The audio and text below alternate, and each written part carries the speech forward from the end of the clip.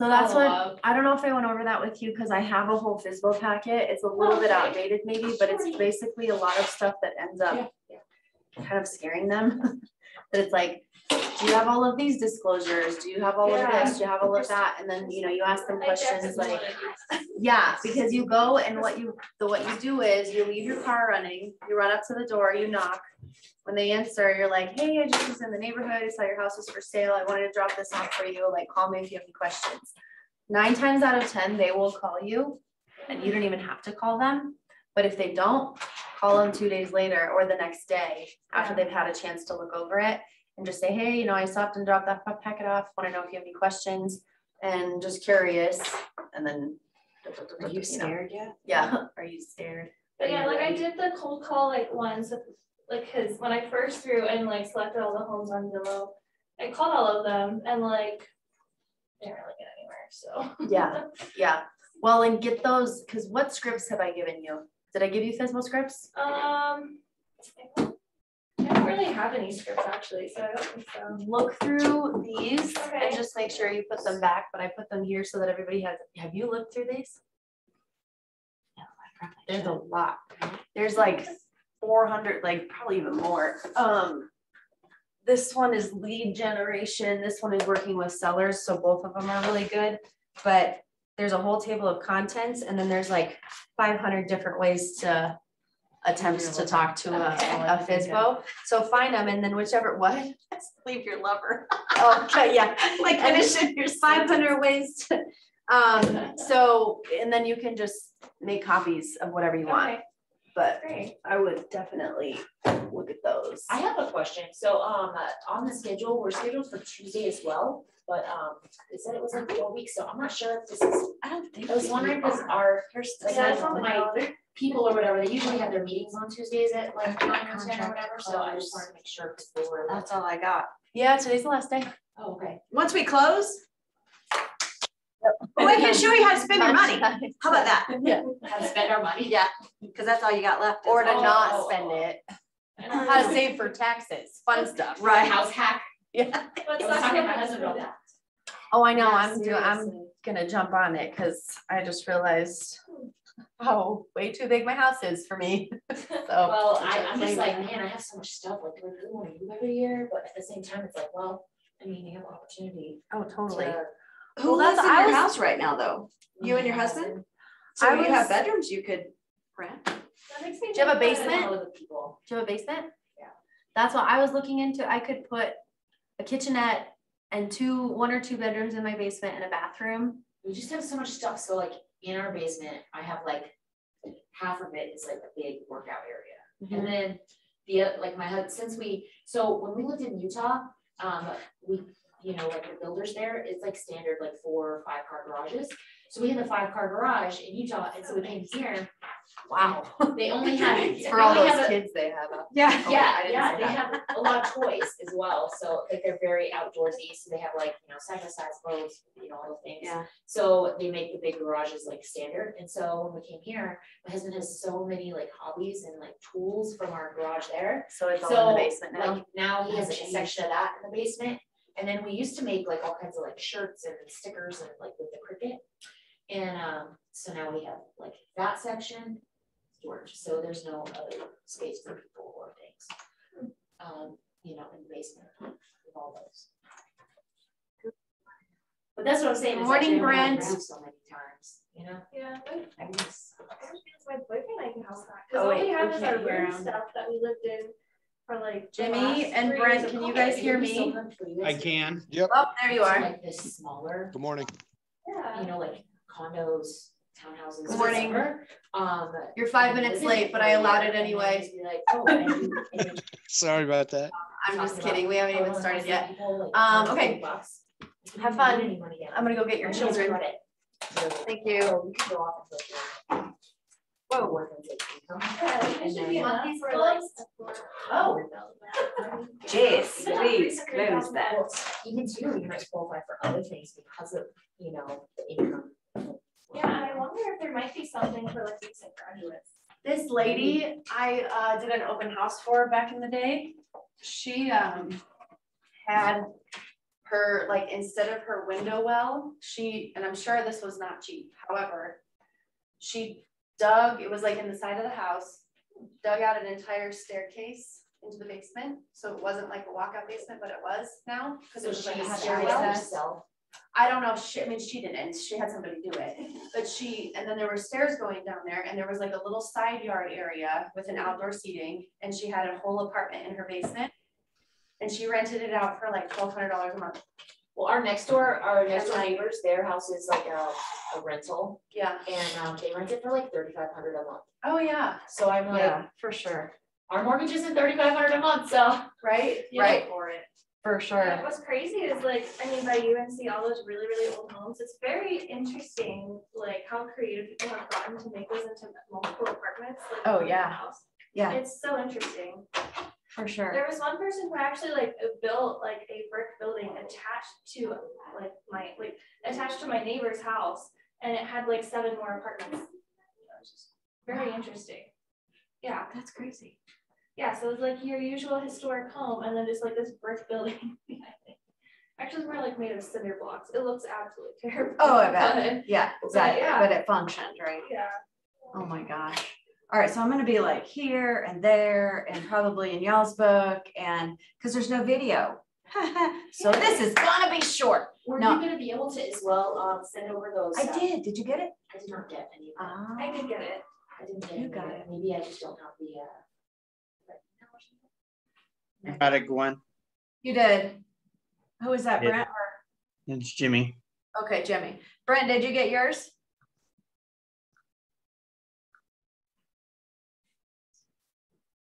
Did you get it? You're talking about the spreadsheet, right? Yes. Okay, here, let me just forward to you right now. What's your email? You can send it to jaime.smith@kw.com.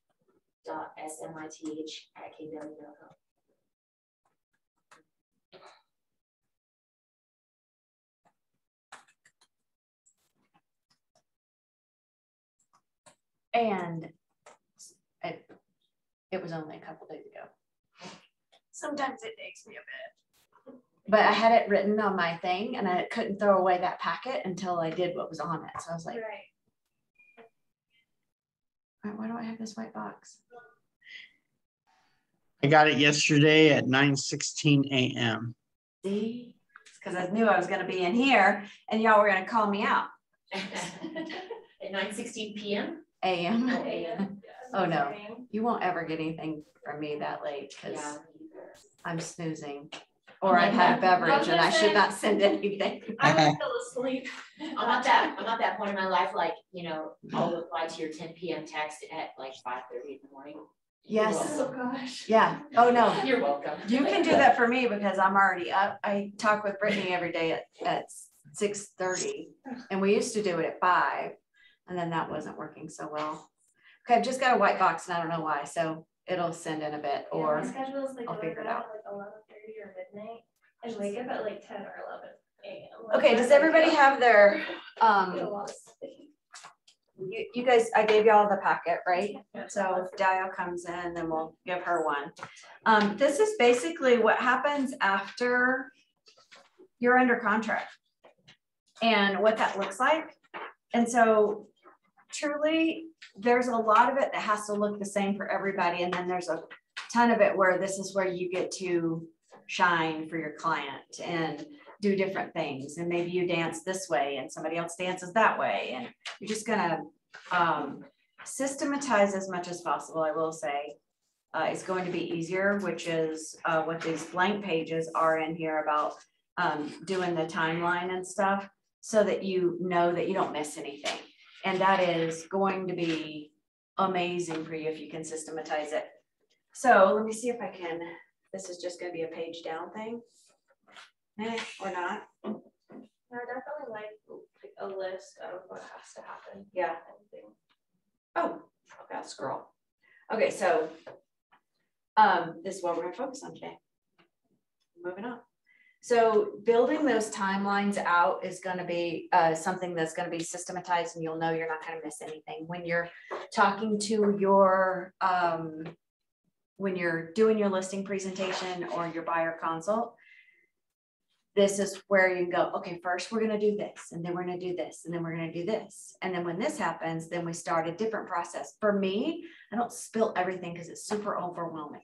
But then I just say, okay, this is our first stages. And then after that, we're going to do it differently. I mean, we're going to implement another timeline, but don't worry. That's why I have timelines, so we don't miss anything. And most people, it saves them from being overwhelmed, because they used to like give it all to them and see how much I know. And then that's what it kind of came across as, is look how much I know, but it's really overwhelmed them. So it wasn't beneficial. I think I'll bring this down here so I don't have to get up. And then we'll go through the best practices for managing your deal. Your command stuff, I don't know. Talk to your TC. Sorry. Are you gonna have a TC? No. Oh, a transaction coordinator. Transaction coordinator. Some people call TC, some people call TM. That's why I'm like. Oh, a transaction manager or something. Yeah. So it's again, huge, but my coach guy said that I'm not allowed to use one for the first 4 transactions. 4?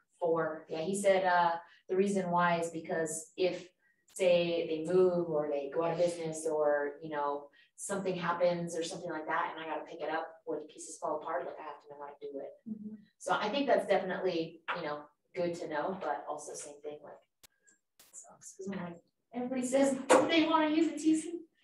Yeah, I like it. Crystal, what's your reasoning behind it? I think I kind of second what she was saying.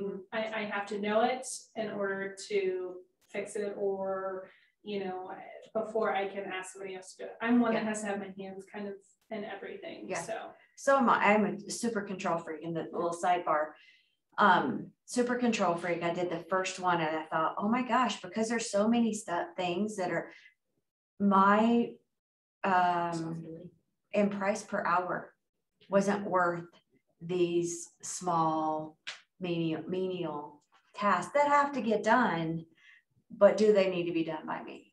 So I will say, then get with somebody who's doing it themselves, or a TC, maybe even in the office, and say, you'll probably need to pay them.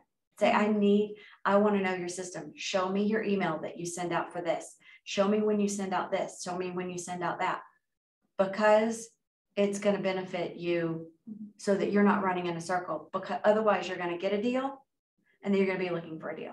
You're going to get a deal and be looking for a deal, because there's so much in between. You don't have time to be lead genning because you're sending out one more email or checking on the resolution, or you know what I'm saying? So until you go through those, you may see this, don't be alarmed. That could be why, because there's so much in that other, because you really need to be like, boom, we're under contract. You got this, the menial stuff. I'm still doing all the conversating with my client, not my transaction coordinator. They're not talking to my clients at all. It's really rare. She'll ask me, when do you want this scheduled? I'll look at my schedule and go, yeah, I can do it here. Great. Then she sends it to the client and says, hey, how does 10 o'clock on blah, blah, which is exactly what I said, but she makes it look like they have a choice. Right. And then she sends out here's who I am. Mm-hmm. And she sends it out to the other agent and all that. It's one of the things that I put on in my love letter from myself to the other side, saying, this is who I am, and this is why this is going to be a smooth transaction. I'm not doing this. I'm a professional realtor. I hired somebody on my team. So I put that in there. Mm-hmm. So I don't know. It comes out of each deal. So you're not paying for her. She might write, or she might present, or do a lot of things for offers that fall through, and you're not paying her for those. So, I think that they're invaluable, but I totally get I did one. Yeah. I was like, I need to do it one time. And it was like, oh my God. I think eventually it's just getting to know it first. Yeah. No, I get it. Especially like, totally what if something happens and then you're like, well, how do I get paid? And then you got to figure that out. Well, that's, yeah. I get it. Yeah. I'm so OCD, I know, like, it would just drive me absolutely crazy, so I'm like, eh. Yeah, no, that's, I couldn't do it. I just couldn't. Okay, so then we're gonna recap how to create your success list, what you should be doing and what you should be doing each day. So buyer timeline. So when you're looking at when you're doing your buyer consultation, this is where I'm saying this is a great timeline to present to a buyer. And much more than this, it's a lot. It's a lot to go through each little detail. First, we're going to do this, then we're going to do this, and we're going to ask for this, and then we're going to, it's a lot. So working with just your basics, because these are your big places that things can fall out of contract too. So we're going to get under contract. We're going to look at a few homes, and we're going to get under contract. And then how far you want to take that with them is up to you. If you want to set some realistic expectations on how long what that looks like in this market right now, as well. Have you seen that shift a little bit on the buy side? I don't know if you've taken like clients out and stuff like that, just because I've seen stuff like on the MLS that is just sitting since the beginning of July. So I don't know if maybe it's just price wrong, or like same thing, you see just prices going down. Like they've already adjusted the prices a few times. Right. So I like the adage that you can't underprice a house. Now, if a house I thought in the neighborhood, if I comp out a property and looks like most everybody else is going to go under contract around 400, and I think that's where it's going to go, I'm not going to price the house at 300. That's going to be ridiculous. And you're probably not even going to get the listing in that kind of scenario, because they're going to, what? The guy here yesterday said 425, which, you know, some people throw out a number from their rear, not having any idea what's happening right now. So just to win the listing. And then they have a conversation about backing it up later, which I don't think is fair. I think that's a bait and switch. That's not how I roll. So, but I tell my sellers, we're going to look at this right before we go on the MLS. We're going to look at what the pricing is, but I think that we are probably going to end up in the low fours. Maybe you're saying in the upper fours.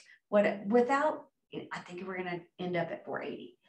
So, but then if you're looking at the comps and you're thinking upper four, so upper four to me is 470 and up to 490. Then I might price just under that, maybe at that bridge, 450. And because you're going to get a lot more people coming in the door, and if you get more people coming in the door, you've got more opportunity for somebody falling in love with it. And then offering, you need 2 offers, and then start playing them against each other. I love 3, because then you're doing the frog about it, you know, and negotiating a higher offer with one of those. And then when you're done, you're done. When they've done capped out and then the value's not there, their funding's not there, whatever it is, boom, there's what the buyer is willing to pay, because the buyer sets the price. They set the market.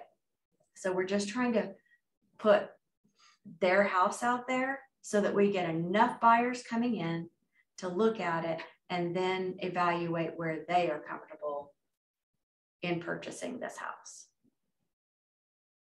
I'm just saying, like, you know, setting expectation, do you know, change it up now just because there are more homes sitting? It's not as well. So you're still seeing that. I do it this way all the time, and I do it on solds, not on actives. And so then I'll show them, look, this one, they were trying to pinpoint the market, and if the market changed just a smidge, then you're lost. You're chasing the market down, and when you start chasing the market down, you'll end up losing at least 10%. Had you, from when you could have priced under and then gone over, you know, because now if I can afford 450, some people go in and some agents will price at 475, but they're okay with taking 450. Oh my gosh, why not just price at 450? Because you might have gotten 475 because of our inventory situation. I'd rather go the other way. I'd rather say, here's what this is the minimum, because that's what you're saying. You're not guaranteeing it'll go over because the buyer sets the price, and we don't see our buyers sitting with us right now. So we're looking for them. But if we price it where more buyers will come in, then we'll see where they set the value on your home. But if you start chasing the market down, then so the market's not doing this. Agents have mispriced, and now the buyers out there are not seeing that value on that particular home. Now they're chasing the market down. Does that make sense? Mm-hmm. So they overpriced it to begin with after about 2 weeks, because that's what I feel like. Because after, I mean, July is a time that a lot of people go on vacation. You've got less people looking, I think.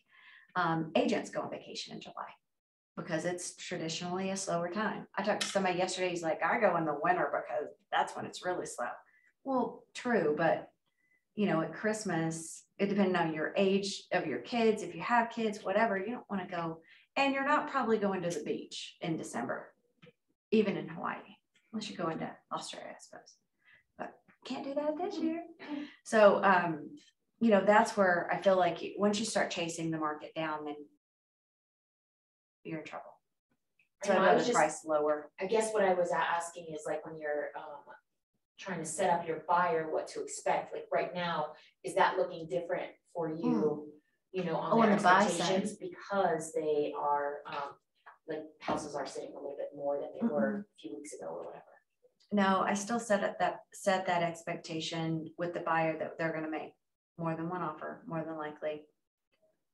They're probably going to be competing with another offer. And then if they don't, like Ricky talked about, somebody, I think it was one of his listings, he only got one offer. I called one because I was comping out a house that I'm getting signed up today. And I called an agent and I was like, tell me why you went from, I'm going to say it was like 440. It was on the market for 6 days. It was priced at 440 and closed at 429. What happened? And it's in the neighborhood and he's like, yeah, my sellers just got a little nervous because they got one offer that first weekend. And all they knew was what the TV says, flying off the market. So they were like, let's just take it. And he's like, so we took it. And it closed. I was like, great. I bet he didn't have any other offers. So that's where it ended up. So you may have hit a weekend, like 4th of July. If I had a buyer at 4th of July, I would have taken them out. Because a lot of people go, it's the weekend. I would hate to displace this home because they probably want to do their fireworks and whatever. Let's go. Because all those reasons are why some people are going to stay home or they went camping or whatever. So do you want your offer to look different than theirs, you know, because you're the only one out here looking? And then like, if you've got a favorite fishing hole, do you want to go when there's 10 other people out there fishing it? Or do you want to go when it's rainy, overcast? So my dad was a fisherman. I'm not, because my dad was. Because we would go out when it was rainy, it was overcast and drizzly, because that's when the fish are biting and everybody else is at home. So that's the way I would present that. While in the first few weeks of August, maybe great, because there's a lot of people who are going to stay home. Our kids are getting ready. They're trying to figure out school schedules. They're still buying for, you know, wherever they are in that, where they're starting school, they're buying school supplies, they're buying school clothes, they're all these things, and then they're getting ready, and then they're getting in, and that might be a 3-week window where not as many people are out. It seems like there's a lot of consumer behavior. Oh my gosh. Yes. Yeah, so there totally is. I'm really glad I took that. Super interesting. Yeah. Yeah. That's exactly what it is. And it's different than retail consumer. But yeah, and it'll be different here than it is in other places. Yeah. In Florida, they don't, you would think that here it wouldn't be big in January to May, but January to May is it's go time. People are, that's when it's after the holidays, they've taken down the tree. Let's do this. We're moving. Yeah, and January is ramp up. It's not like January 2nd, everybody's ready, but it's ramp up time. And then by February, March, that's when we're at our peak. But when do you need to be lead generating for that February to March business? Now. Well, it's like 90 days. So November, October, November, December will get you your first quarter business. Yeah, it's really interesting. So you can't go, all right, now the holidays are over, I'll start hitting the phones. They already listed with somebody else and you didn't get out there. So it's pretty cool. I would rather be door knocking now in this than in my snow boots. Although people do open the door when you knock on the door in snow boots and when you're cold and it's snowy, they open, oh my gosh, are you okay? Got your little beanie on. I highly recommend your KW beanie for sure. Yeah, because people know who you are before they even get to the door because they've checked the Ring doorbell. But you're like got snow all over you, so they feel sorry for you. I don't know. I don't know what that, if that's truly what that is, but building a timeline for your, so that you can go over it with your buyer to say, look, we're going to make some offers. We're going to get under contract. Once we're under contract, we're going to be working really closely with your lender. That's primarily from the buyer side. They're going to be working really closely with the lender. They've got to get the rest of their ducks in a row. If they don't have all their documents in, they're going to do that because you've got a date, remember, that says when your application is due. And you'll see contracts what it says NA, and it's not true. Donna's taught us all well that your application isn't complete until there's an address in it. Well, now we went under contract, we can put an address in it and check that box easily as long as all the other documents are in. The other piece that you're working with your lender is your appraiser, making sure that appraisal time is a time that he can do. And it was in that 30, 45, 60 day spreadsheets that I sent out, that it says on there, make sure that this date is good with your lender. So, and that's pretty much until the very, very end, until the appraisal comes in. That's probably all that you'll deal with the lender. And then your next big job is the home inspection. So I like to attend my home inspections because I want to see if that inspector makes everything like a huge deal. I don't hire him again. Let me back up. I like to give my buyers 3 different options and say, use whoever you want to. These are the people that I really have enjoyed working with.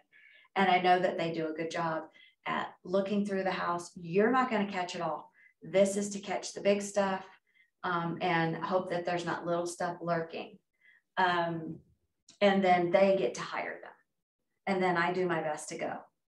But it is 3 to 4 hours, depending on the size of the property, and you're sitting there. So I ask the buyer then to go and come like at the last hour. So he can see the panel, here's the turnoff valves, here's all that kind of stuff. I'm asking my inspectors to go over that kind of stuff with him, as well as what he found in his findings. So they really don't need to be there all that time. They often like to be there.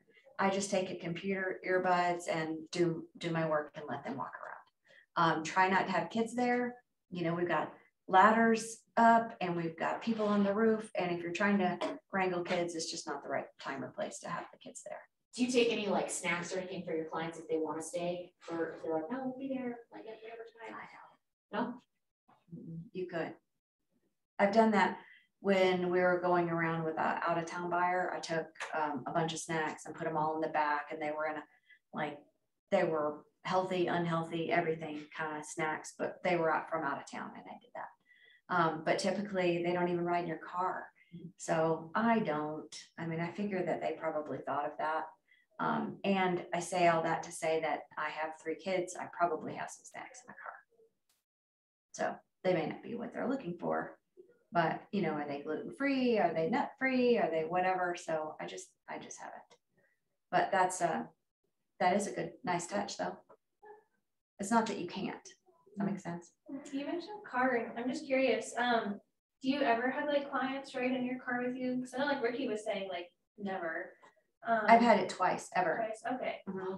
And they were both out of town people. One of them came and they were like, we're not going to have a car. And their aunt was, they were staying up in Morrison. The aunt brought them down to the first house. And then we looked at the first house, and then they got in my car, and then we drove around all day. So you're having lunch with them, everything. So I'm an introvert. This doesn't look like I'm an introvert, but I'm an outgoing introvert. So that means that when I go home, I'm like, please don't talk to me. My kids are, oh, please don't touch me. And it's just like, I need some space to go. Where a true extrovert's like, this was amazing. And then they get more jazzed. By the end of those days, I'm just, so I love to have my car, because then I can have those, I can be at my best at the house where you're on the whole entire time, which for an introvert is really difficult there's no time to recharge.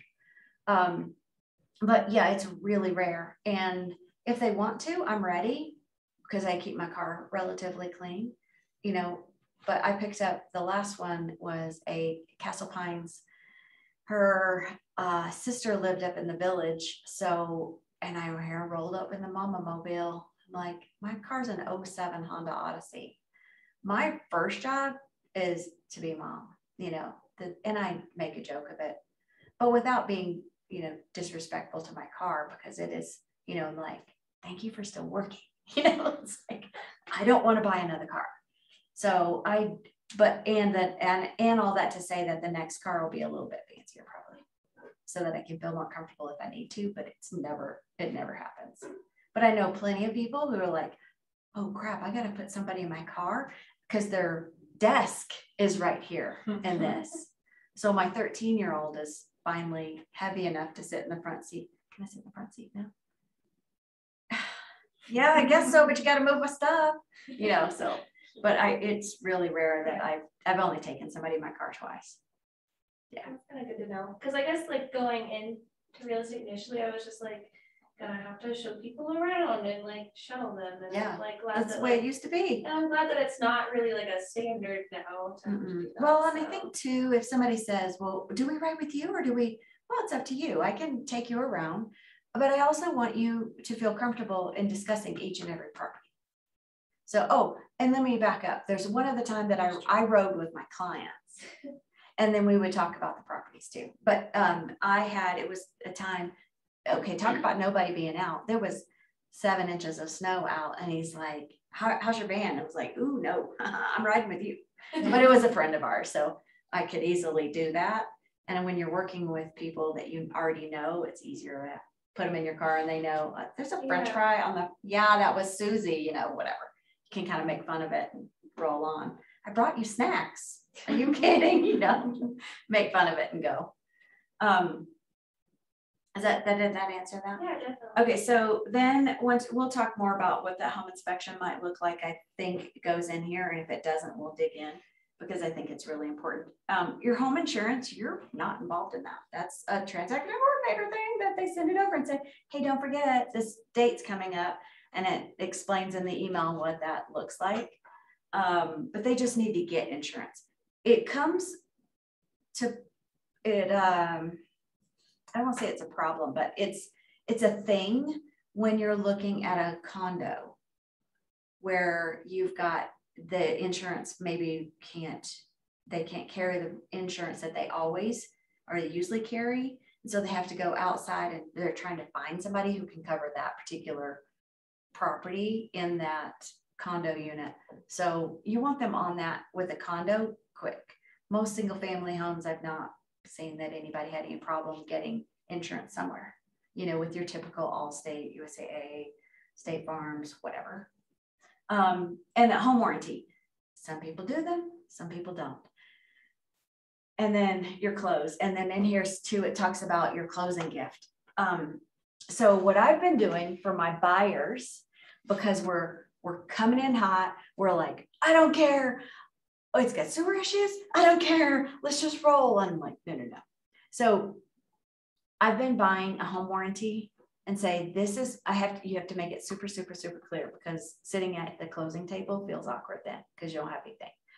So they're like, remember I gave you the home warranty, $515. You can't even write all that off.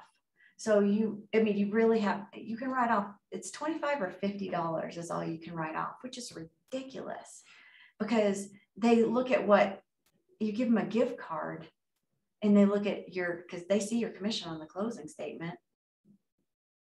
What? A gift card to Chili's? That's all I got? You know what I mean? It's like, so make sure it feels, anyway, that's why I did the home warranty, because they have probably skipped over some stuff that they're going to need to look into later. You can't fix things that are broken, but things that break on their own.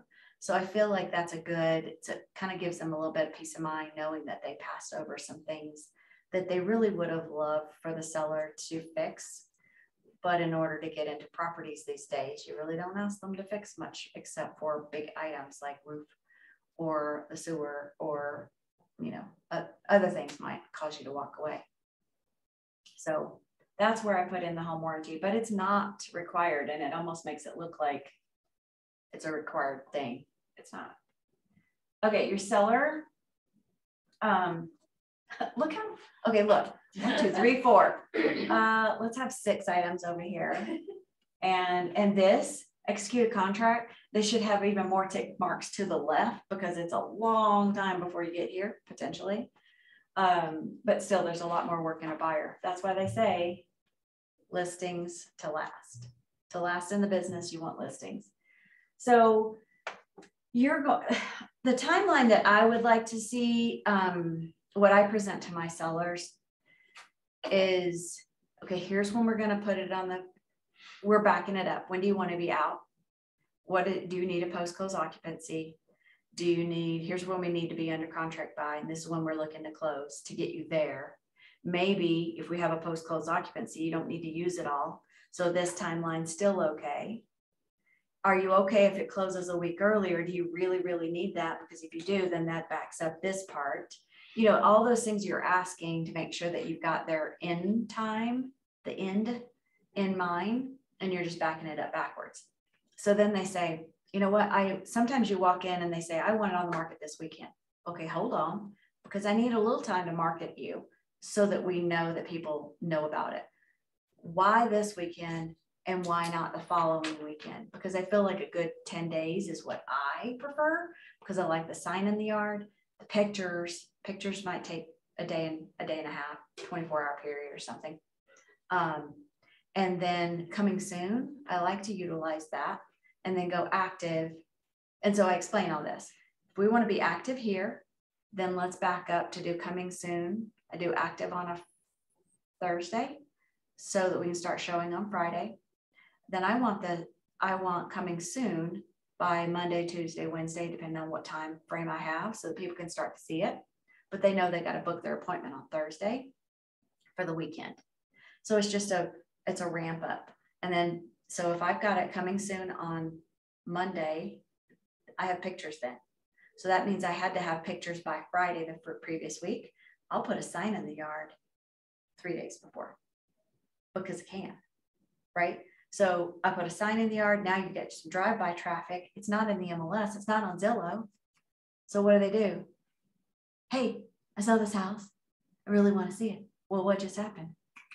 Got your information. And now you can have a conversation if they already have an agent. If they do have an agent, get the agent's name. Find out for sure if that's what they're looking for. Because you can tell the agent more than you can tell that guy because it's not actually on the market yet. All that, before you talk to an agent about that house, you better have your signed listing agreement. Don't learn that lesson that way. Because they could call, they're not going to call them. They're like, oh my gosh, when does blah, blah, blah. And you inadvertently say, I'm getting paperwork signed today. An unethical realtor could run down there and get the deal from you. So you want to make sure before you start spreading the word, make sure it's yours. Okay, make sure you're going to get paid. And I don't say that because it's just a thing I have. Like, oh, I'm so scared somebody's going to snake a deal from me. Hi. So that's how I like to do it. I like to have the sign in the yard, then do photos, coming soon, and then active, and then showings. And hopefully you don't have to go through 2 weekends. You might, buyers. Did you open houses on yours now? I haven't since, I did an open house March 2020. It's the last one I've done. And it was the weekend before, before we shut down. And I had a contract on Monday. So, and I was like, oh, thank God. And they were moving out of town. And she said so many times, I still, message her and stuff and Facebook her. Oh my gosh, I just keep thinking about the timing of everything. And I'm like, oh yeah, it was big. I mean, because 1 week would have changed everything. I mean, we saw so many people just like pulling off the market because they didn't know at that time, we didn't even know what this was. Are we all going to die? Is 80% of the population going to be dead? Do I need to sell? Do I need to put myself through the stress? You know what I mean? We had no idea. So that was, it was good. So then you've got your timeline, hopefully is going to produce you an offer that you're going to be willing to accept. Now at your inspection time, your sellers need to be clear that they're not to be there. So most of the time the sellers that I've had going, wait, what? I mean, they know they're not going to be there because they've done their own inspection. But at the same time, are you going to be there? No, you're not either.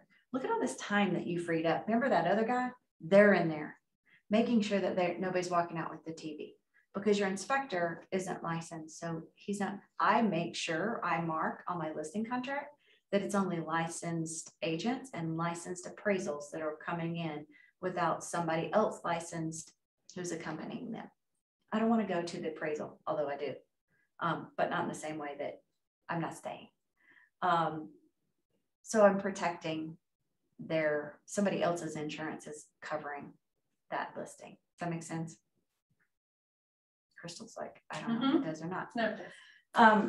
So for your inspection, you don't have to be there, but the other agent, you make sure that they are aware that you want them there, that's what you're listing. If that's what you've agreed to with your seller, that you're asking that other agent to be there because sometimes they decide not to come.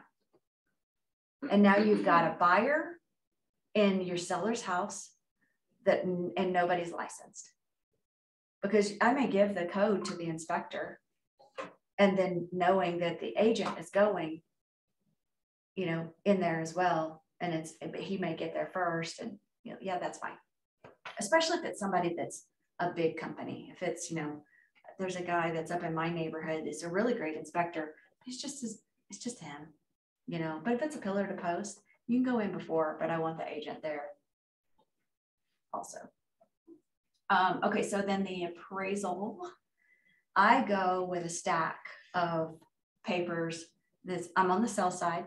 I'm meeting that appraiser. I will even let them in if I can, because I want to meet them. So I will on purpose not give them a lockbox code. So what I do is I take a manila envelope. I'm looking for one here. I take a manila envelope and on the outside of it, it looks like I use it at my house. It says the address up here. It says 32 maybe Smoky Hill subdivision. It says all the great things about it. I've written it on the outside of my manila. This is not the time to get a fancy because you want to write all over it. It looks like it's you're using this and now you're handing it all over. So all of this, and then I say I say list, how many offers, and then I write in red, bigger, like all this will be my regular handwriting. And then it'll be bigger in red, under contract for like whatever, we listed it for 400, under contract at 450. And then close date. And I write all that, not because he doesn't have it, because inside is going to have the winning offer. And I don't redact that because he's working for them. But then I'll redact the ones, if I've got multiple offers, I'll redact the highest ones and put those in there as well. So now he has a stack of that, and then he has some comps. And then appraisers will go a mile out. And so I'll pick some that support this number and put them in there. And then on that this was the contract, I write in red, the offer across it, 480, whatever it was. The reason I do all that is because your subconscious mind does not know. It guides you without knowing it's guiding you. And your conscious mind can't do anything about that subconscious mind doing that. So I'm showing that appraiser what number I want, 450, without saying, okay, it's going to appraise at 450, right? And then one time my neighbor was doing a reverse mortgage, and I helped her do both of her reverse mortgages. And she's like, I'm really hoping it comes in at 480. I'm really hoping I said, here's what I want you to do when you open the door to the appraiser, because she was there because it's a refi. And I said, oh yeah, I just see a lot of houses just like mine, and they go for 480. You just say 480 as many times as you can. Even if it's, the music channels on channel 480, it doesn't matter. They're going to hear 480 more than they've ever heard 480. And both times her appraisal came in on the money, because I don't care if it comes in over. I mean, on the sell side, on the buy side, they're happy. But even if there's an appraisal gap, I still do that, because I hate the time that we're in right now with these appraisal gaps. I feel like we're putting buyers at a disservice, is not the right word, but it's the cleanest word I can come up with. Nobody wants to feel like they're overpaid by an Yes. appraisal gap. Like, oh great, By I a paid 10 grand lot. more. Just to 50 get grand into a more. house. Yeah. Well, if they did 10, it's a lot of times it's 50. It's Yeah. part of it. That's the money they I've would have seen- put into the down payment. Recently, I seen someone that did it. There was a $600,000 home, and they put $100,000 over in full appraisal gap. Yeah. I mean, it was 700,000 right then, Yeah. And I don't know how much it came out, but I was just like, that's just ridiculous. It's just like people are willing to spend all this money just so they can get a house, and I just think that's absurd. Like, Yeah. well, Well, I then- have a question though. With Yeah. that. So, I mean, is it like usually what comes down to the agent for just not listing it quite high enough is why there's just such a large appraisal gap? Sometimes. So I was just about to say that. Okay. Remember, I said I price a little under. So what if I priced at 400, knowing it'll go for 25 over, it ends up going for 50 over, and then it appraises at 425. They only have to cover that. And part of it was me pricing it a little under. But you also don't want to price it on so far under that it's ridiculous. I wouldn't price at 300. I wouldn't put it at 300. You're not going to get the same people. Yeah, They're like, not it even doesn't seem looking at right to list it when it could have praised for so much more. Like, Well, I and it feel like- could, but it's subjective. What if it doesn't? Mhm. It's so subjective. Pricing is even subjective to a point. There's your a bedroom is going to be 5,000 plus or minus, because that's how appraisals do it. An extra car garage is going to be about 5,000. You can make those kind of adjustments and stuff, and knowing that, but when they go in and they go, oh my gosh, I love this. Let's say it's a kitchen, and they have floor to ceiling cabinets. They have this cabinets that go all the way up to the top. Well, that appraiser loves that look. They're going to weigh it a little bit more, because remember that subconscious mind, you can't undo it. It's in there. So they love that. So they're going to give it a little bit more weight. This same appraisal company comes in, different appraiser. They don't like those. They wish that those were glass and had a backlit or something. And they like to put their tchotchkes up there. That's how they grew up or whatever. They're going to undervalue that a little bit. I mean, it's not going to be a lot. It's not like thousands of dollars, but those little things add up. Mhm. They have a kid who always peed on the floor with an oval toilet. And this house all has a round. Yay. Oh, round isn't even popular anymore. Who has a round toilet anymore? The people who haven't upgraded their bathrooms. You know what I mean? So it is somewhat subjective. those things that don't have a dollar amount on them, where square footage and finished basements and that kind of stuff do. So I don't know. It almost seems like the appraisal should just be kind of like kicked out. Yeah, right. But then everybody would be over. Then the lender would be like, Yeah. well, how much should I lend on this Yeah. property? Uh-huh. And you have some sort of expert to go in Yeah. and say, If they were, if we So were all safe doing investment. no recourse loans, that would be amazing. But then that would be an S show too. That's So all it would be. interesting. Yeah, and I don't know, I mean, like, Angela Thompson, who was productivity coach, is the one who taught me about oh, no, I take that back. It was actually my first broker, taught me about that. And then Angela was like, yes, that makes so much sense, because we just know that mindset piece of it. Brittany and I have talked about it too. And it's just, does Ricky do that? No.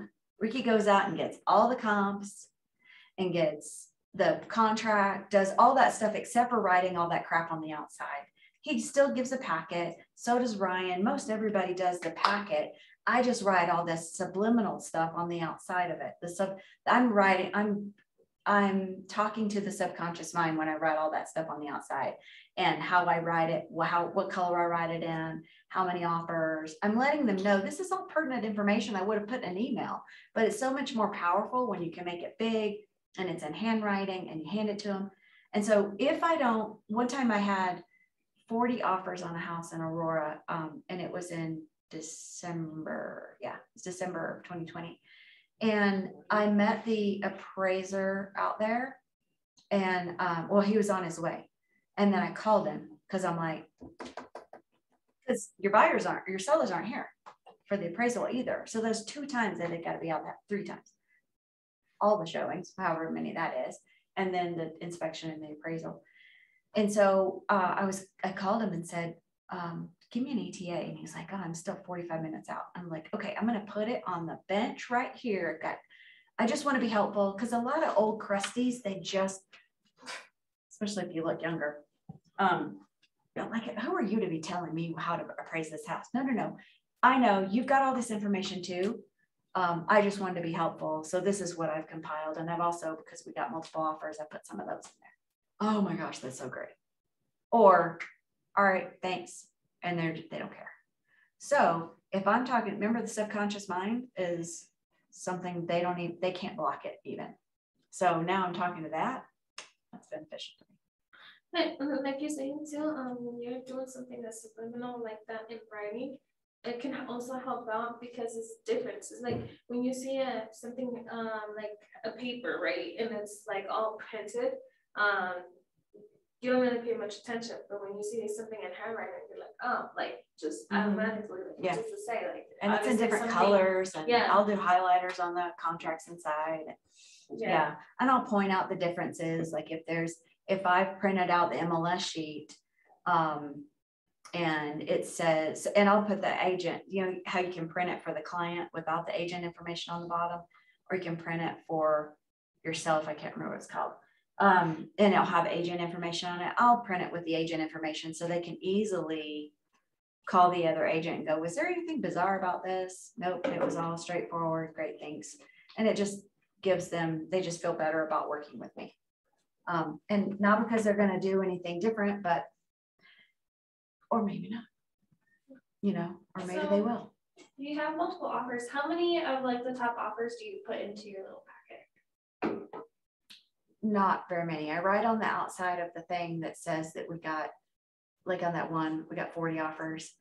I put the ones that indicated the largest dollar amounts, probably 3. 3? Okay. Yeah, and then the winning. You know, if you didn't get that many, then I might not even talk about it, because I don't want to point out that we didn't, this is my only offer. You know, I don't want to put that in there either. So yeah, it's just kind of experiment. What's going to work for you? What does this feel like for you? Yeah, but it's worked for me. We haven't so if you did been only get under one, ever. if you did only get one, and then there was like, say, a house down the street that was the same one that sold for X amount, you know, then do you put like, oh, so such and such sold for this much? I put it in the MLS sheet. I print the MLS sheet and put it in there. And if it hasn't closed yet, I print out the sheet that has that agent information on it, and I'll call the agent myself and say, hey, we're doing an appraisal soon. Your house and my house comped out the same. You priced yours here, I priced mine here. Did you go over? Because really they shouldn't tell me what it went, because if it falls out, especially if it's after mine. Right. So I'm at appraisal stage, they may be at inspection, they could fall out. They don't want that number out there. And that's how I think of it. Now they can tell an appraiser because they're not going, they don't have clients that could come in and grab that deal for only this when it could go next time for more. Probably not, but. So they may be willing to tell the appraiser how much it went for exactly. And they wouldn't an agent. But yeah, I put it in there, even if I only had one, all the comps and all the contracts, not all the contracts, all the bigger contracts, 3 or 4 of the bigger, because you're going to have the ones that are, when I've gotten those 40 offers, I had 5 that were good offers. And I had the other 15 were just poop and less than poop. It's just something to say. I mean, really, I had 5 legit offers and a bunch of crap. And do I want 40 offers ever again? No. I had to present every single one of them. And they were on that spreadsheet. And no, it's not. That's not what you want. You're not going after the most offers because they're not going to be, there's going to be a defining line between these are the cream, these are the not. Yeah. That makes sense. All right. And then closing. I like to go to my closings. In 2020, it wasn't really a thing. I still went, even if I stood in the parking lot and waited for them.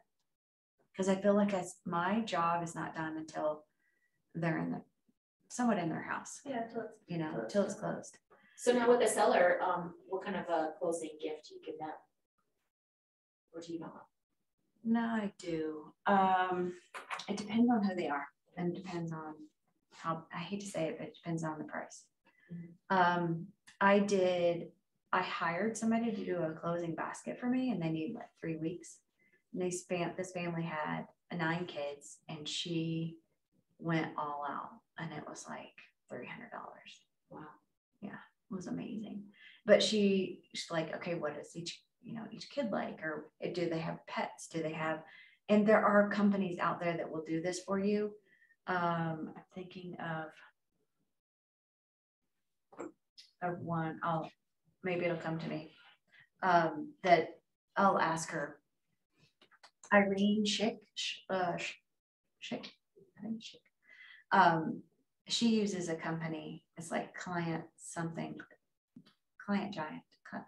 Giant something. Giant closing gifts. Google it. I'll find out.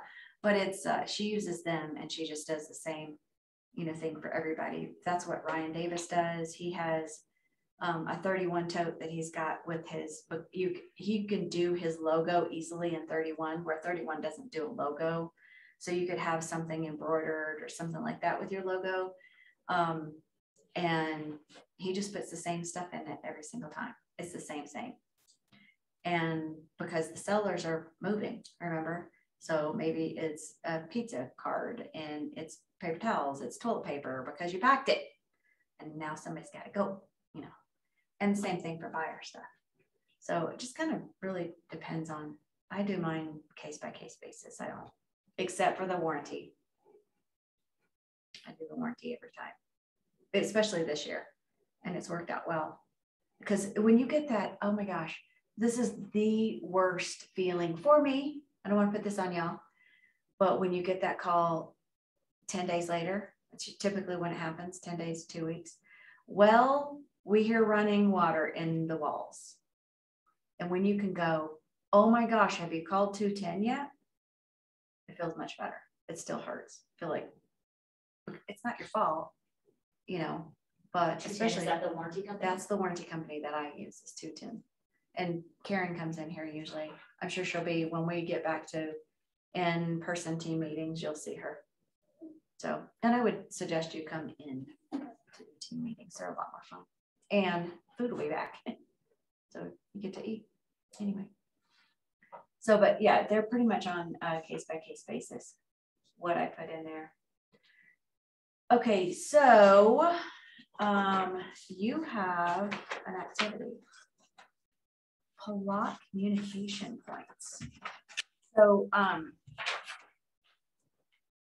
would say this is on probably page 3 to build your timeline and when you're going to plot documents on your timeline. Yep, so that's really what that is all about, is on page 3 and 4, building out your timeline. So I'm gonna let y'all do that unless you wanna, I mean, like not right now, unless you wanna do it right now. But it's 10, does anybody need a potty break? Potty, moving on, okay. Is that okay with y'all? Yeah. Boys? And are there like no boys in timelines here now. available online that are like all nice and pretty that we can, you know, keep reference and maybe even hand out? Yeah, more or less, because you're gonna tweak your timeline. Right. And then your buyer timeline is really in the contract, because you're putting it in the contract, what you're gonna do, when you're gonna do it. Mm-hmm. And then personal preference to when you want to get your pictures done and when you want to get, you have to, so if you think about, all right, I got to go active on the MLS. Well, your buyer, which one we're going to do? Buyer? Let's do seller first. So your seller, you've got your pictures, you've got all the things that have to happen before you can go on the market, right? Mm-hmm. We think about those. Well, for me, I'll start doing the MLS input first, which is unnerving, by the way. It's still unnerving to me. So when it's like, oh my God, I'm about to hit go. And if it's wrong, then this is the price I got to pay the other agent or whatever. Have somebody look at it. You know, you've got your guy down, you're in the Castle Pines office, right? You got him, they'll look over it for you, but you don't get to do coming. I learned this the hard way. When you hit coming soon, and you could change it if you wanted to, but when you change it, it doesn't continue in coming soon. It's like, you can't back paddle that up. You probably can if you call RE Colorado, but I didn't. I just called my client and go, oh, sorry, we just went active. And it's really about days on market for me and my stats. So it really messed me up that time. But so you just have somebody else look over your shoulder because they can't access it without being in your MLS if you haven't done it, you know, several times. But even still, I'm like, did I get it all? But the big things for me is what you're going to pay that agent, because once they see it, they can screenshot it and that's what you're paying them. So if you accidentally put in 6% everywhere, then I hope you're planning on walking away without any pay because you're paying them 6%. You know, you don't want to make that mistake. I'd rather save you from that, all those things, stupid tax, but yeah, those are hard. So just have somebody else look at it. Most everything else is changeable. You know, if you thought there was no HOA, but you found out there was, you can change that with no problem. It's not a big deal. Or even I've been all the way through to getting title work, and title says, hey, I found an HOA. You did? Hang on. And then I call my seller and they go, oh, it's voluntary. We never did it. So we just don't think we have an HOA. Okay, well, now I have to put in that it's a voluntary HOA and who it is and blah, blah, blah, blah, blah. Call the other agent and say, because at that time, now we're under contract, call them to say, hey, by the way, we have an HOA, it's voluntary. My clients don't do it, so we didn't even think about it. I'll do an amend just to make sure everybody's on the same page. Great, because you can change tons of stuff even after contract. Yep, but big things that you don't want to have to go down the road is what you're paying the other agent, because they don't like that. Yeah, even though they might know, yeah, I should let you do this, it's still going to feel horrible. Maybe they didn't take the ethics class. Well, or you're the one who listed in the MLS that way, you know, so well, it's just, yeah, everybody should be, but still going to feel really sucky for sure.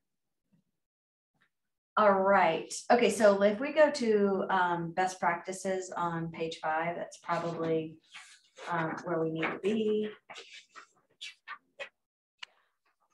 Okay. So what about y'all? Let me have y'all talk for a bit. Where do you think, where's the deal at risk of falling apart? What do you think? Inspection. Yeah, I'm gonna say inspection and appraisal. Those are big, for sure. Maybe title. My biggest one right now is loan. Is what? Loan. Okay, yeah. Who said title? Any other place? Any other place? The earnest money. Not submitting it? Yeah. Yeah, I'd be thankful for that. Thank you for showing me who you are. I'm out. Yeah, because you can get back on the market fast. And I'm not in a big hurry to go to flip it. No, I know how many it's like people are the sooner calling. you do it, the better. But it's just like, you know, sometimes there's other things that's going on. You know, there's different scenarios, and if it doesn't go through, it just falls apart. I would say even like, say if a family crisis happens suddenly or someone gets in an accident. Yeah. So like just unplanned tragic incidents, maybe. Yeah. Yeah. Yeah. And are those covered? Or like, or for instance, COVID, and then they lose their job. COVID, yeah. Which would then, what would that be under? Where are you going to get your client out? If you're on the buy side, where are you going to get your client out if it's COVID and they lost their job? Loan objection. And you can do that anytime. Please don't wait till the end. If they lost their job and they're not going to be able to pull it together, you got to remember you're going to be on the listing side one day and somebody's going to do it to you. So karma is your friend. We want to keep her friendly. Yeah. We don't want to make karma a Karen because she'll come after you. Yeah. Karen karma. Yeah, that's bad news. So yeah, those are all the, really, it can fall apart anywhere you've got a date. But those are the major places that you have dates, right? In the loan, in the title, survey, which is title, appraisal, your inspection, and earnest money. Those are all places that you have dates. So your job is to make sure that you know if your client needs to get out of their contract, where they can get out while still getting their earnest money back. So a family tragedy, you're going to look at that contract and say, what do we still have? Because the dates that have already gone past, you can't use those anymore. So where can you get, like, your kid's in the hospital? Well, I would have a conversation, but if they're looking to get out, then you're having a conversation with the lender. Where can we get out? With your broker. The last person you're going to have a conversation with is the listing agent. You don't want to make them nervous, and don't need to be nervous yet. You know what I mean? Don't cause people undue stress. I'm like a window pane. I am so transparent. All this is happening. This is happening. This is happening. And then, oh my gosh, I have scars from how that bit me in the butt. You don't do that. It's just not. I have a really great friend who is with Keller, moved over to another office, and she's calling me a lot because she's got her first listing. Well, what about this? What about? I'm like, hold up, don't tell them that. Why? I'm just being transparent. I'm like, it's none of their business yet. When it is, you want to be completely transparent, but make sure that something you don't want to tell them like that. If they're not sure their loan is going to go through, that other agent is on the phone with a whole bunch of other people. And every time they call somebody else, it further solidifies their uncertainty with the current buyer. Now this buyer everything's fine, everything's fixed. And now they need something. Remember, this agent's now very uncertain. They're not sure they're going to do that. Whatever, I can't think of a scenario because now I'm very tight-lipped. Until I need to say something, I don't. Because it is not my job to make that seller feel comfortable about this. My job is with my client. And then we are looking at every single way that we can possibly get this deal done, because I want to get this deal done. They want to get this deal done.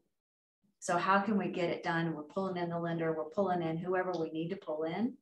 And when we're like, okay, we have got to tell the agent now. It's just now we're getting in that line where it's more ethical to tell the agent, here's what's going on. Here's what I've got.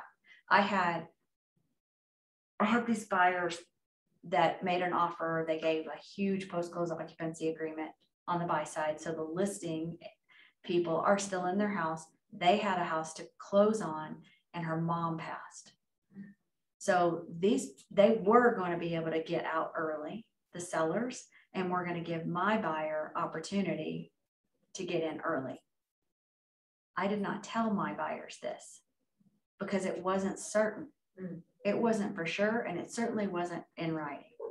So until it is, it's a possibility. And then her mom passed away. And now she is the executor of the estate, and she's not here. They weren't even in state for when they closed on their purchase. My buyers are over here freaking out because they think it's unfair that these people are living in their house. Don't even get me started. Well, either way, if they're past their time, they get charged, right? It wasn't past their time. Okay. This is the offer they made to these people. These people are crazy. This was your offer. Why are you mad? They accepted your offer. 22 offers. Mm-hmm. Really? Now you're mad that these people are living in your house. These people accepted your offer. And the appraiser came in at like $40,000 more. Wow. I'm like, oh, and don't forget, you have $40,000 equity. It was like babysitting over here. So it wasn't like it was. So but this wasn't their business about the mom passing away and all that kind of stuff. I know this from the listing agent. It's none of this, my client's concern. This is what they asked for. This is what they agreed to. And that's what we're moving forward with. There was no change in the contract. They ended up getting like 4 days early. They could have gotten a lot more. But these people, this lady actually Facebooked those people while they were at the funeral. I'm like, you know that repeat business stuff? Choose who you work with wisely. Yeah, it was. So that's what I mean by transparency. You don't necessarily need to tell what you know from over here to over here. It will cause more drama. Mm-hmm. And then unfortunately, when she found out that that's what she had done, she didn't care. I was like, oh, yeah, just, yeah. So you want to, the next question is, what are the best practices to keep the deal alive? And I think a lot of it is transparent where you need to be, have to be, and the ability to wage where you should be and where you should not be and can't be. So you've got can't be, should be, could be, have to be transparent and knowing the difference. So you don't want to make somebody nervous when they don't need to be nervous. Inspection. What would you say was the best? What are best practices around keeping inspection part alive? Earnest money. I would say if your client isn't delivering earnest money, you're having a hard conversation with them because now, depending on what you've done to get there, you're having that hard conversation. Are you serious with this or not? Do you have a problem getting there? Did your car break down? This is important. You no longer have a contract if your earnest money doesn't get in. There is no the next day. We need to do an amend and extend if you had to be out of town. Wire it, whatever it is. Where is your money? It's a hard conversation. Oh, I got it from my 401k and it's coming. They told me it was going to be here today. Is it? I don't know. It's not here yet. Then we need to do an amend or your deal is dead. Will it be here for sure? Call them, find out. Those are the things that you have to do early. Where's your earnest money coming from? You're writing a check? You're writing a personal check? Do you want me to come pick it up? Do you want to deliver it for you? Are you working? All those things. So wouldn't that be a conversation that you have with them before you even put a contract together, or like even probably work with them, be like, hey, this is, you're gonna have to expect to pay earnest money. Yep. Sometimes that might be this amount to this amount. People ask some crazy amounts of earnest money nowadays. Mm-hmm. So I mean, you got to be able to come up with that, you know. Yeah. Yeah, do you have it? Can you do it? Yeah. Is it part of your down? It doesn't part of come your down out of payment? your sale if that's a contingency, it has to be available now. Right, exactly. Yes, you have that conversation, but I'm talking about after you're under contract and you're going that you don't have a receipt from title yet. So that comes in through email that you typically communicate with a transaction coordinator or agent and just saying, we don't have it yet. That's a date that you are on like a hawk, all dates, you're on like a hawk. And then you're having that hard conversation about where is it going? Because they're so, if they've made many offers, that now they think, okay, now what's next? Well, what's next is your earnest money. What are you doing? We had a conversation a day ago. What are you doing? This is important. Oh, I thought I had like, yeah, you will, it's like they're toddlers. You have a conversation over and over and over and over about the same things. It is, and to be fair, it's a lot of information. It's like a fire hose, you know. So they're forgetting some of it as they go. But the inspection, what are best practices around inspection to keep the deal going? An inspector that doesn't make them feel like certain things are a big deal. That's huge. That's a huge one for me. When you walk around and the inspector says, well, this door jamb, you know, it doesn't shut right. And look, when you hold it, when it's hanging here, it wants to come open. That could be a structural thing. Note to self, never hiring you again. You're not a structural engineer. And now you've planted something. Remember that subconscious thing? Yeah. Now every single door. Now, if all doors did it, I say it while we're looking at it. Those are benefits of looking through a lot of houses. Instead of just like, going, oh, this top screw just needs to be tightened and it'll plumb right up. Yeah, exactly. Or we're in a basement and there's a bathroom right here. And look, the fan won't come on. This is a swelling. It needs to be shimmed and shaved. And now you're good. That's happening in my basement right now because we moved our daughter down there and she loves the shower. 45 minutes. That fan is like, oh, I'm sucking as much as I can. So all my doors are swole. That's funny. That's me. Yeah, she loves the shower. When her hair is way down here too. So you got long hair. It takes a lot to lather it. It takes a lot to rinse it. And then it's got to. It takes a lot to fill up the thing. Yeah, The thing so right. So what else would it be in inspection? Think about before you even started going out, or maybe in the house as you're showing the house that you're going to offer on. I show them what they may not see because they have their buyer glasses on. So when I show houses and I'm looking for any like material defects or anything like that, structural, gutters, anything like really like if it looks damaged, I'll point it out. If I feel, even if I'm wearing high heels, I'm like walking around in the basement or you know anywhere around the house, and if I feel like any bumps and like slope, anything like that, I'm just like, hey, just want to let you guys know I'm not a professional inspector or anything like that, but this doesn't feel right. So yeah. Or if there's like cracks in the walls or even in the basement, you'll see them like either like that or down. Yeah. So yeah. Also like in the walls or on top too. There's been some that I've seen that are so bad, like there's like this huge gap in the houses. I don't know what it is, but I mean at the joint joint. is makes it settle more. Yeah, like so like the houses that move, like the houses move because the bentonite clay and stuff. So I mean anything like that, because like you said, they're just looking, oh, it looks so pretty, but they don't actually notice the cracks or anything like that. And as an agent, well, we need to look out for the best interest too. Yeah. So at least they know what they're getting into, like if they can fix it. If not, because some people are not that handy, but at least they know about it rather than, oh, we missed it. Like, no. See, yeah, I pointed and especially like if there's FHA too, like FHA loans, because there's peeling paint, anything like that, and that's going to be an issue during appraisal. So if the seller's not willing to fix it, then we go again back to the same thing. And they shouldn't have marked FHA if they weren't willing to fix it.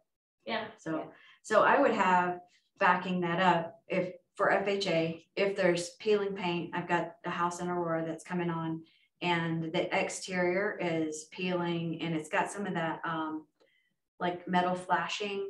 So there's siding down, metal flashing, and then brick on the bottom, and all that's peeling because you can't. Why do they paint the metal flashing? It's like painting gutters. It comes off. Just get the plastic ones that match. But so if you're walking through that and you see all that, then I'm calling the listing agent and going, "You marked FHA. I'm assuming then that you want to paint the outside." What? No. Okay, well, my people are FHA. You just wasted my time. You better be fixing this in the MLS then, because now we're out because we can't buy it because they're not going to fix anything and FHA is going to require it. And I'm not putting that on my buyer. And we're going down to the next house. I think that that's what you're marking. When you say you'll accept FHA, you're saying I'm willing to fix stuff for your FHA appraisal, not in the inspection, but for the FHA appraisal. So this house in Aurora that I'm going to do, I'm not marking FHA and VA, which is sad because her dad was a veteran. It's sad to me, but they need all that they can get out of that house and not have to deal with painting or whatever FHA would require. Probably they'd want them to also paint the deck. But anyway, You're not going to do it again. Yeah, exactly. I'm not doing that. You've heard that story. Yeah, I would even say like before even going under contract, like when showing a house to the client, just pointing out all those little things. Yeah. That way they don't even have to get to the point of inspection and being like, oh, I don't want this anymore. Exactly. But you have to do it in a way that's not alarming. Like I think Dahlia's saying, you know, like, okay, there's like if these were carpeted over these little outlets, you'd feel it. You'd be walking along and be like, what is this? Okay, y'all feel this. And then they walk over it and go, probably it's an outlet that got covered, or in the basement, it's going to be one of those sump pump holes that has the cover and it's kind of squish because they need access. If it's in the middle of the room, you're going to go, your access means from the corner and all this has to be not ripped, but pulled up to gain access. So why is this in the middle of the floor? Why did they decide to do this? And so now you're asking more questions. And if they're okay with it, then when that comes up in inspection, they've already said they're okay with it. In your head, you're already going, yeah, we know. It's not a big deal because we're actually going to pull it up and put hardwood. So that's going to be a pillar maybe with access in it or something like that. The cracks are a big thing. The cracks in the floors, in the basement, unfinished basement. And finished, you can't see it. So you have no idea what's happening there. But you can kind of get a feel. Inspections don't generally go over the structural stuff, except for a little cracking. It'll say if it's something that they think that you should get more information about. A roof, they do look up there, but just giving them, I tell my buyers what we're looking for in an inspection is major items. I'm looking specifically for sewer. That's why, yes, you're going to get a sewer scope because you don't want a $15,000 fix. And that is not going to be covered in the same way in your warranty.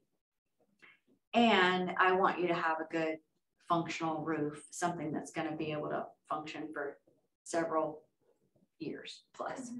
And then otherwise, we're not looking for peeling paint. We know that somebody dinged this wall and can see this little hole right here. You know, I've got several places. I have an angry teenager and we've got several, her wall is busted on both sides. And then where my door was locked and she kicked and missed the door and hit the side beside the door. I'm like, she's gonna be angry for a while, so we're not fixing it. Whatever. She's gonna be angry for a while. She's gonna be angry for a while, probably till 18. So there's no point in us fixing it. It's just whatever. You start living with it. But okay, that's already there. Yep. When that shows up on inspection, we already knew it and we were willing to offer on it anyway. So the other things that radon, are you going to mitigate for radon? Or are you going to test for radon? Are you okay with not testing for radon? Have that conversation before in case they don't mind not testing or they don't plan on testing. The weird thing about the radon is like here they charge for the testing. In like we came from Utah and like they did a radon test and the people left the flyer like, if you want to get tested, free tests on us, you know? So we're like, oh great, free test. They're just like gonna say that every house needs it. Yeah. But, you know, they didn't. They said that ours didn't need it, so we Oh, didn't do it, interesting. but. Yeah. Yeah, here, most people test. And there's a fair amount of radon.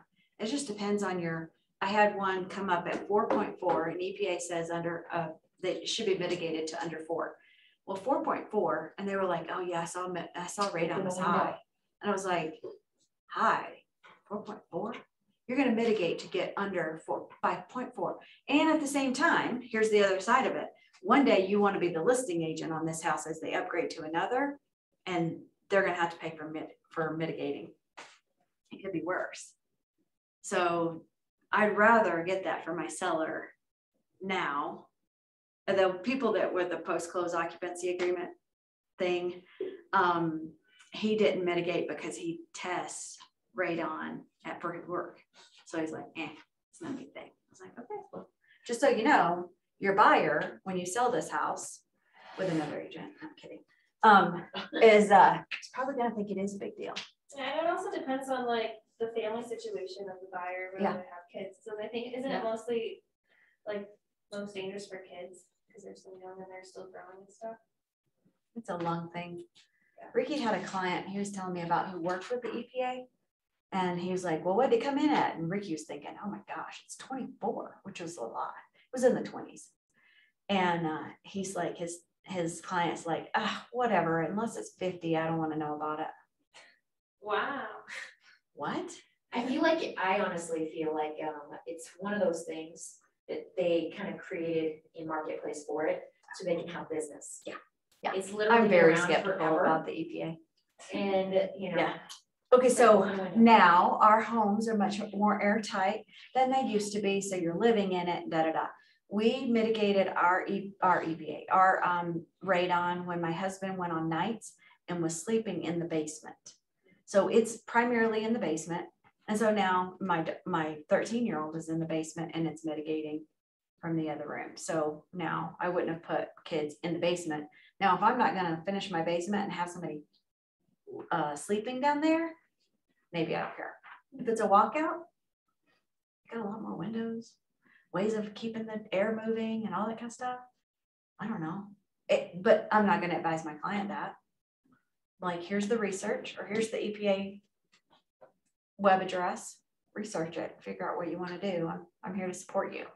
You're not telling them I don't tell them what I would do, because then that could come back and go, well, Gwen said she wouldn't, but I'm not me, you know, I don't even go there.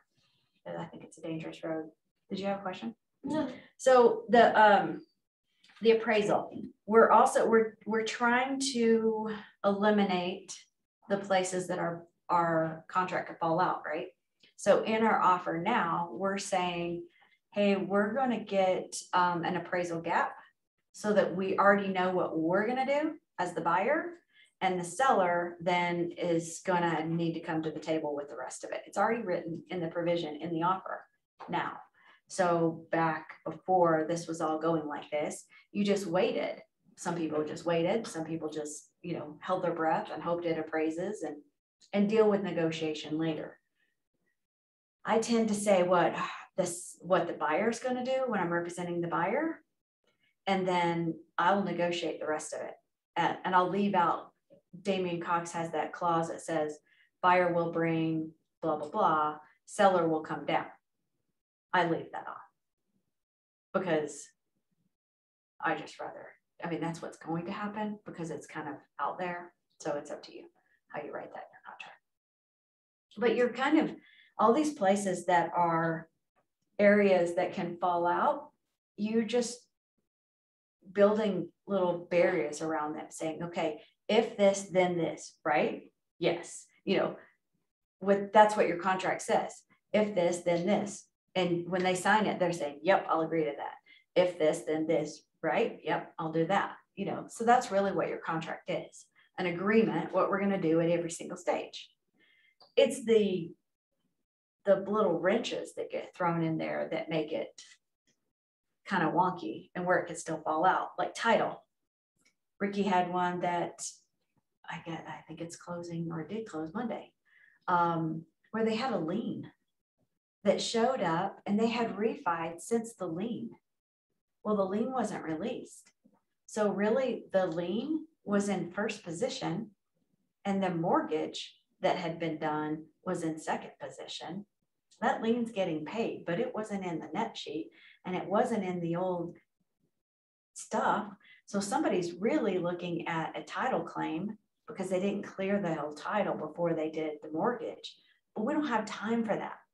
So he said he was going to ask what they did, but the lender said, all right, we're closing on Monday. It's like, I don't know how, I don't know what they did, but we're closing on Monday. He thinks what they did was because that lender was the same one who did the refi, they went back to that title company that did the refi. And when they pulled it, it was clear. And then, but they know it's still there. So that got them through. And now they have to go and clear that lien. It was just, it had been paid. It just hadn't been released. But it takes time. So what do you do in order to clear the title and then it taking time? And the buyer got that. So they know that that's the thing. And they had to be completely transparent on the other side to make sure it's going to be a clear title. So yeah, it seems like whenever things pop up like that take time, that's kind of when you go back to your client and talk about the motivation of why they want this house or why they want to move in this house or like that sort of thing. well, the time part is over on the seller side. So yes, on the, if your client is this, if you're on the listing side, you're saying, oh, this is not a big deal. This is going to be rectified. We just need to give them a little bit of time. And so maybe it's just a few days. That should not take 30 days. You need a new buyer, you know? So yeah, but yes, if they're worried about it going through or whatever, you may need to revisit the motivation. Absolutely. But on the buy side, they're pretty motivated because that's why you want title in the first, it's in the first 2 weeks so that you can fix anything that you need to fix. You still got time.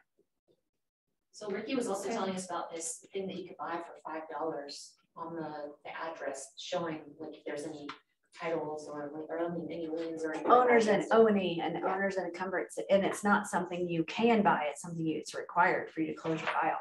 Oh, okay. Yeah, and you want to do that first. I bought 2 yesterday because I'm hopefully getting one signed today and one soon. I keep changing the dates. It was first time I presented it to was in May. So hopefully she's signing.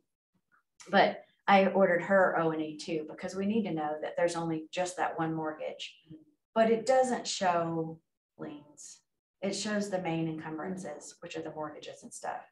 It'll be your lien stuff will be in the title. It's just not as in depth, the O&E. I've never seen an O&E that had anything more than stuff that was like a deed of trust. That's just not very common. The kids. Mine. I'm like, gosh. Okay, so what tasks have deadlines and what are those deadlines? Do you remember?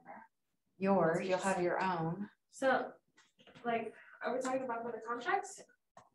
Well, that's what I think it's talking about. That's what we're just talking about. Inspection. Well, yeah, but we're talking about Appraisal, all of these Which one? areas, Which part? like yes and yes. The dates and deadlines. Yep, all those dates and deadlines. Fire agency. Oh, no, I don't want that.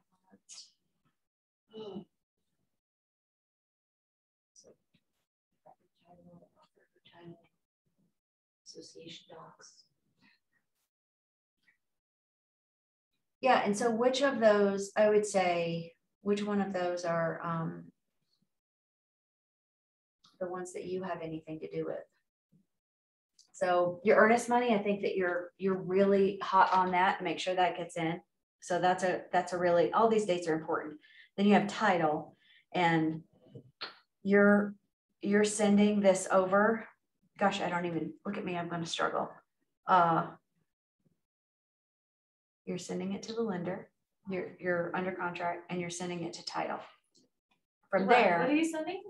you're sending your contract Oh. I'm sending it to my transaction I was gonna coordinator, say, but I'm it working seems through like- this. I'm going, hold Yeah, I on. was like- You're sending it to the lender and you're sending it to the title company.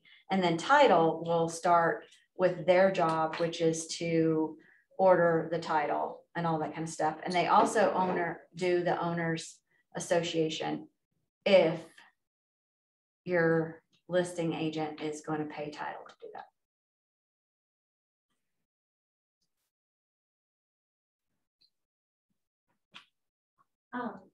How long until you guys are done?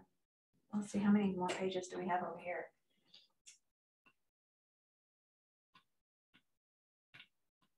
I don't know, probably half hour. Well, who's on Zoom right now? Can you guys hear me? Zoomers. Brent, yeah, I'm here. Brent and Jimmy, is Troy on? I'm here, Jimmy. I didn't Okay. see Troy. I haven't seen. Oh, that's okay, I already have it. I just need everybody that's here, except for Jamie. Will you guys all reach out and schedule a one-on-one with me? Because I need to get everybody back on the calendar for that. Did they hear me? Jimmy and Yes. Brent, did you hear me? Yep, I I'll did. shoot you a text, yeah. Microphones are amazing. Okay. Right? I know, I Perfect. love Thank this. you guys. Gonna that note to self during team meeting. I know, right? No Yeah. more whispering in the whispering back. in the back of the- Yeah. I mean, as for other people who would, not me. That's not something I would do. Okay, so you got all the dates that are here, but who does what is the association. You've got your seller's property disclosure. You should have had that already done from your listing before it actually hit the market. I like to put it in the documents on the MLS, but you're going to send that over to the agent. You're communicating with the agent, or transaction coordinators communicating with the agent, the other agent, the co-op. Your new loan application deadline. You're going to make sure that those things are done. I have not seen my transaction coordinator be all over that date because we're assuming the lender knows we got under contract, he's on it so that he can get his stuff going. And I say he because that's all my lenders are dudes. And then these other dates that are for owner carry appraisal, mostly the lender, but you're watching it. You're not doing anything with it. You're not ordering the appraisal. The lender is. Well, but sometimes you have to get on the lenders because not all lenders are good at, like, you know. I don't use those lenders. Yeah, no, I'm just saying, like, because it's not like, you know, like you refer them all the time. Sometimes when you get clients, they already come with the lender. And it's like, what's going on? Like, and when are we gonna get the appraisal done? And so then you need to start communicating with them and see what's going on, because otherwise the seller's like, the seller's agent's like, so when is the appraisal gonna be? Because we haven't heard from the lender. Like, what? Like, but I'm just saying, sometimes, right? So yes. No, that's true. Yeah, like, so it doesn't happen all the time, but in some cases. You just really have all these dates should have pushed to your phone. If you don't have that linked in to CTME, I would encourage you to do that.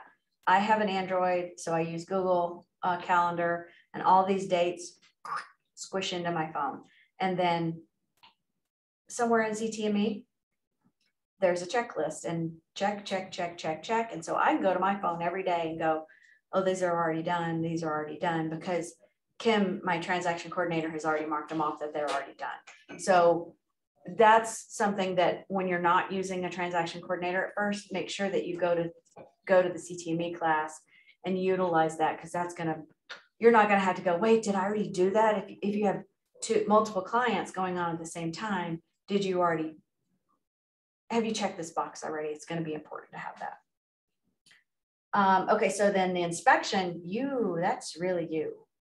Even with a transaction coordinator, that's you to schedule it, that's you to help them go through it, that's you to set up your objection. And I tell my clients the objection is the things that you would like to have fixed, and you need to tell me what are deal breakers. So that if she starts saying, no, we're not going to be able to fix that sewer, I need to know so that I know how to communicate with her. Look, I'm already going to tell you, this is a big deal. So is that, you need to let your client know that this is a big deal. This could tank their deal. And we've gotten this far, what, you've been on the market this long, you're impressing upon her why this is a good idea to fix the things that you've asked for. For me, and this might've been, I don't know who had your, the negotiation class, or if it might've been Ricky, that for me here, I put something on there that they can say no to, because through negotiation, people like to say no to something. They don't want to be yelling, yep, we'll do it all. Sometimes they do. I've sent over an inspection before and they're like, okay, well, they're almost done with with everything that you listed. Yeah. You want to get me a resolution that says that you're doing all this? I'm like, I'm thinking that we're still, you know, negotiating. And they're like, oh no, they already got it all done. What? Did they do it the way that I asked for it to be done? I mean, I would much rather have a resolution than they start working on it, but whatever, you can't control that. Your other due diligence documents too. Right now, I don't see a whole ton of due diligence documents that people think that they are the book to the range or the microwave they put in 3 years ago. We don't care about that, but we do care about, so what's in my contract to buy and sell is what I care about. So I'll put that in that paragraph where the due diligence is 10.10 in the 10 areas to say what I'm looking for. So if you've done the shed, I want the blueprints for it. I want the permit for it. I want the permit for the basement remodel. I want all of those kind of things. And that was probably in Donna's contracts class too. She didn't go over like permits and like blueprints and stuff like that. Let me see what mine says. She said that one's only mostly if you're taking over like leases or you have tenants. Like, so if you have like a solar or alarm lease or anything like that, or tenants. So mine says, and I can send you this paragraph. It says 10.6.1 in 10.6.1.2 where it says other documents and information. This is what's in all of mine. 10.6.1 due diligence documents, regardless of whether any box is checked. And 10.6.1 the due diligence documents to be delivered by seller to buyer on or before the due diligence the date pursuant to blah blah blah blah blah. Copies of the following to the extent the following exists are in seller's possession or control. Utility bills, property tax statements relating to the property for the last 12 months, architectural drawings, blueprints, as built contract plans, or any other plan specifications regardless of, and it goes on and on and on and on and on. That's really what you're looking for. You're not looking for the owner's manual for the fan that's in the bathroom. Nobody cares. So this might be in clauses. But why is this still like this? What is happening?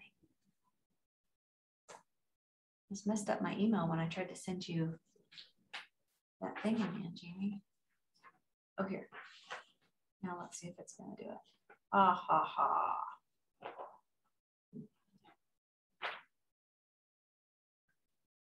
Gosh, I have so many emails over my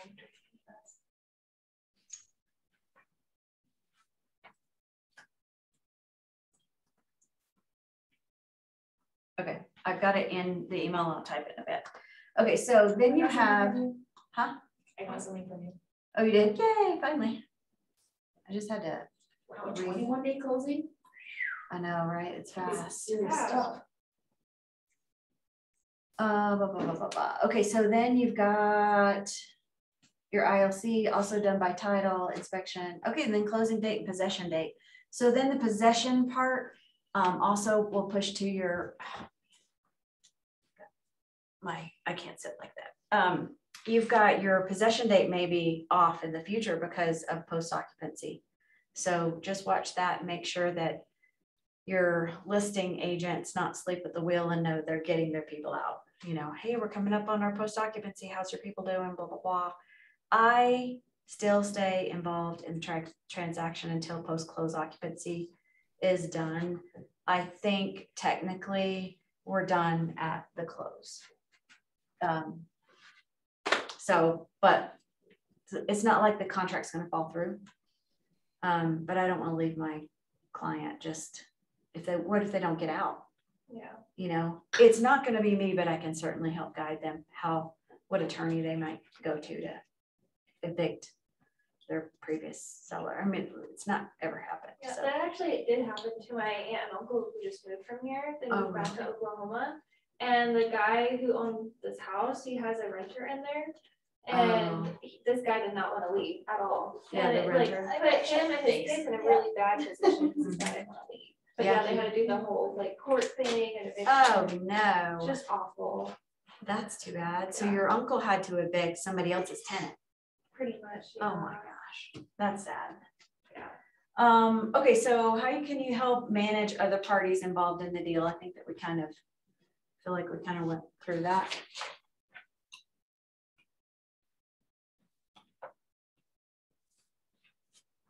Okay, so we kind of talked about this as we've been going, what your relationship with the other side, the co-op, is really super important to make sure that you're communicating, you're letting them know that you know what you're looking at, you know what you're dealing, what dates are coming up and what dates are on them and what dates are not. And then just keeping that relationship open. And depending on if you're on the listing side, you're just checking in. Okay, so here's a scenario. You're on the listing side and you see on your phone that the objection is due on 123 Main Street, which you listed. It's due today. What are you going to do? The what? I do nothing. That is not my job. I don't work for that person. So if your objection is due, okay. You're the listing agent. Okay. I don't do that.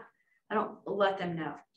I just let it go. And then my transaction coordinator will say, hey, I see that 123 Main Street has an objection that's due today. Have you seen anything? And it's usually later in the day when she asks me. Nope, haven't seen anything. She's like, I'm assuming you want me to leave that go. I sure do. Because I'm assuming she's doing her job or he's doing their job. It's not my job to babysit them. It's not my client. So, and I hope they don't forget, because I don't want to put that out there for anybody. I wouldn't want that for the seller either, or the buyer. So I just assume it's. Have you ever had anybody last minute, like say inspection, right? The inspection deadline, like it's coming up, they're like about to miss it. It's like the day of, and then they're like asking later on in the day, they realize that they're not going to make that deadline. Can they extend it? Yeah. Do you ever have that happen? Yeah. You just do an amend. It depends on what it's for. Most of the time I say yes, because you want a good relationship. You're going to come up, we're going to work together at some point. If we stay in business long enough, we will work together. We'll be opposite sides of the same transaction at some point. So we want a good relationship. It's usually like, oh my gosh, we had the inspection done, because we knew about that because our people got out, right? So we had the inspection done, and now we're trying to get the sewer people out there, but they can't get there till tomorrow to give us a good bid, to give us a real good idea of what we're really looking at. We need another day. Okay, well, another day, but we're not going to push the other dates. Is that good? Yeah. Okay, so then it changes that one date, doesn't change the resolution, and then it doesn't change the termination. Unless that's what you want to do. But every contract's different. They're the same, but not different. I mean, they're the same and different. That's what I mean to say. So, but your relationship with that co-op is very, very important. So you want to make sure that you're communicating well and you're being respectful, ethical. You both want the same thing. You've got a client who wants out, and your other client, they've got a client who wants in. Your client could be contingent on getting into their new place too. And they might have the same thing. You're here, but there's a lot more going on here. And if this agent, that's why when we were talking about, I think it was on that Ask a ALC member or anything, which is at 10 on Wednesdays, by the way. It's really, really, really important to have that report even before you make an offer. And to be willing to have a rapport made with, if you're on the listing side. Don't be stoic and like, arm out because everybody knows what kind of transaction the rest of it's going to be if that's the kind of demeanor you put on. So it's really hard. Okay, so ideally, that's really the last of it. You get to the closing table and whee! And there's I would encourage you to attend a closing that's not yours. The first closing you go to should not be your own. It could be, but if you can shadow with somebody, anybody who has a closing will let you go. And now that we're closing indoors again, I would encourage you to do that. So find somebody who's got a closing and go. How do you say you're on the listing side? I mean, I'm sure this will come up with JC and all that, but like, how do you pick a title company? Like, you usually have a rapport with somebody like a representative, like Kim Thomason comes in here from Land Title. I've met with someone from Equity. Yeah, and it's just a ask around. Okay. You know, I use Land Title more often than I use anybody. My old brokerage was a boutique brokerage in Castle Rock and primarily used Heritage, which is upstairs, but she used to live in Littleton, so she had that one that was around Civic Green Park. So she used them and I love them, but then that rep stopped really talking to me a lot. And I was like, so I think it was a numbers thing. Maybe I wasn't putting up the numbers. I was new. Maybe I wasn't putting up the numbers. And I was like, Kim's in here all the time. We have a great time together. You know, we're now personal friends. So, and you start building that rapport and then trying to get in. Then after you've got that rapport with the title company, it's a little bit more difficult. Yeah, because I don't want to try one. I know what these people will do. I know how they operate. I know they have. And once you get to know that, and like, unless you're a creature of, you know, shotgunning all your business out, there's nothing wrong with that. I know people who use different ones. You're going to be on the buy side and use somebody that you like, and you may go with that. Guardian belongs to Caldwell Banker. That's it's like, please, Keller, please don't do a title company. I don't want to deal with that because then, you know, you're always having it. So, and then there's another one. I think there's 3 different ones that actually belong to, who am I thinking about? HomeSmart. Is it Capital? Is it, they're on Wilcox. You see where the old clock, you haven't been there that long though.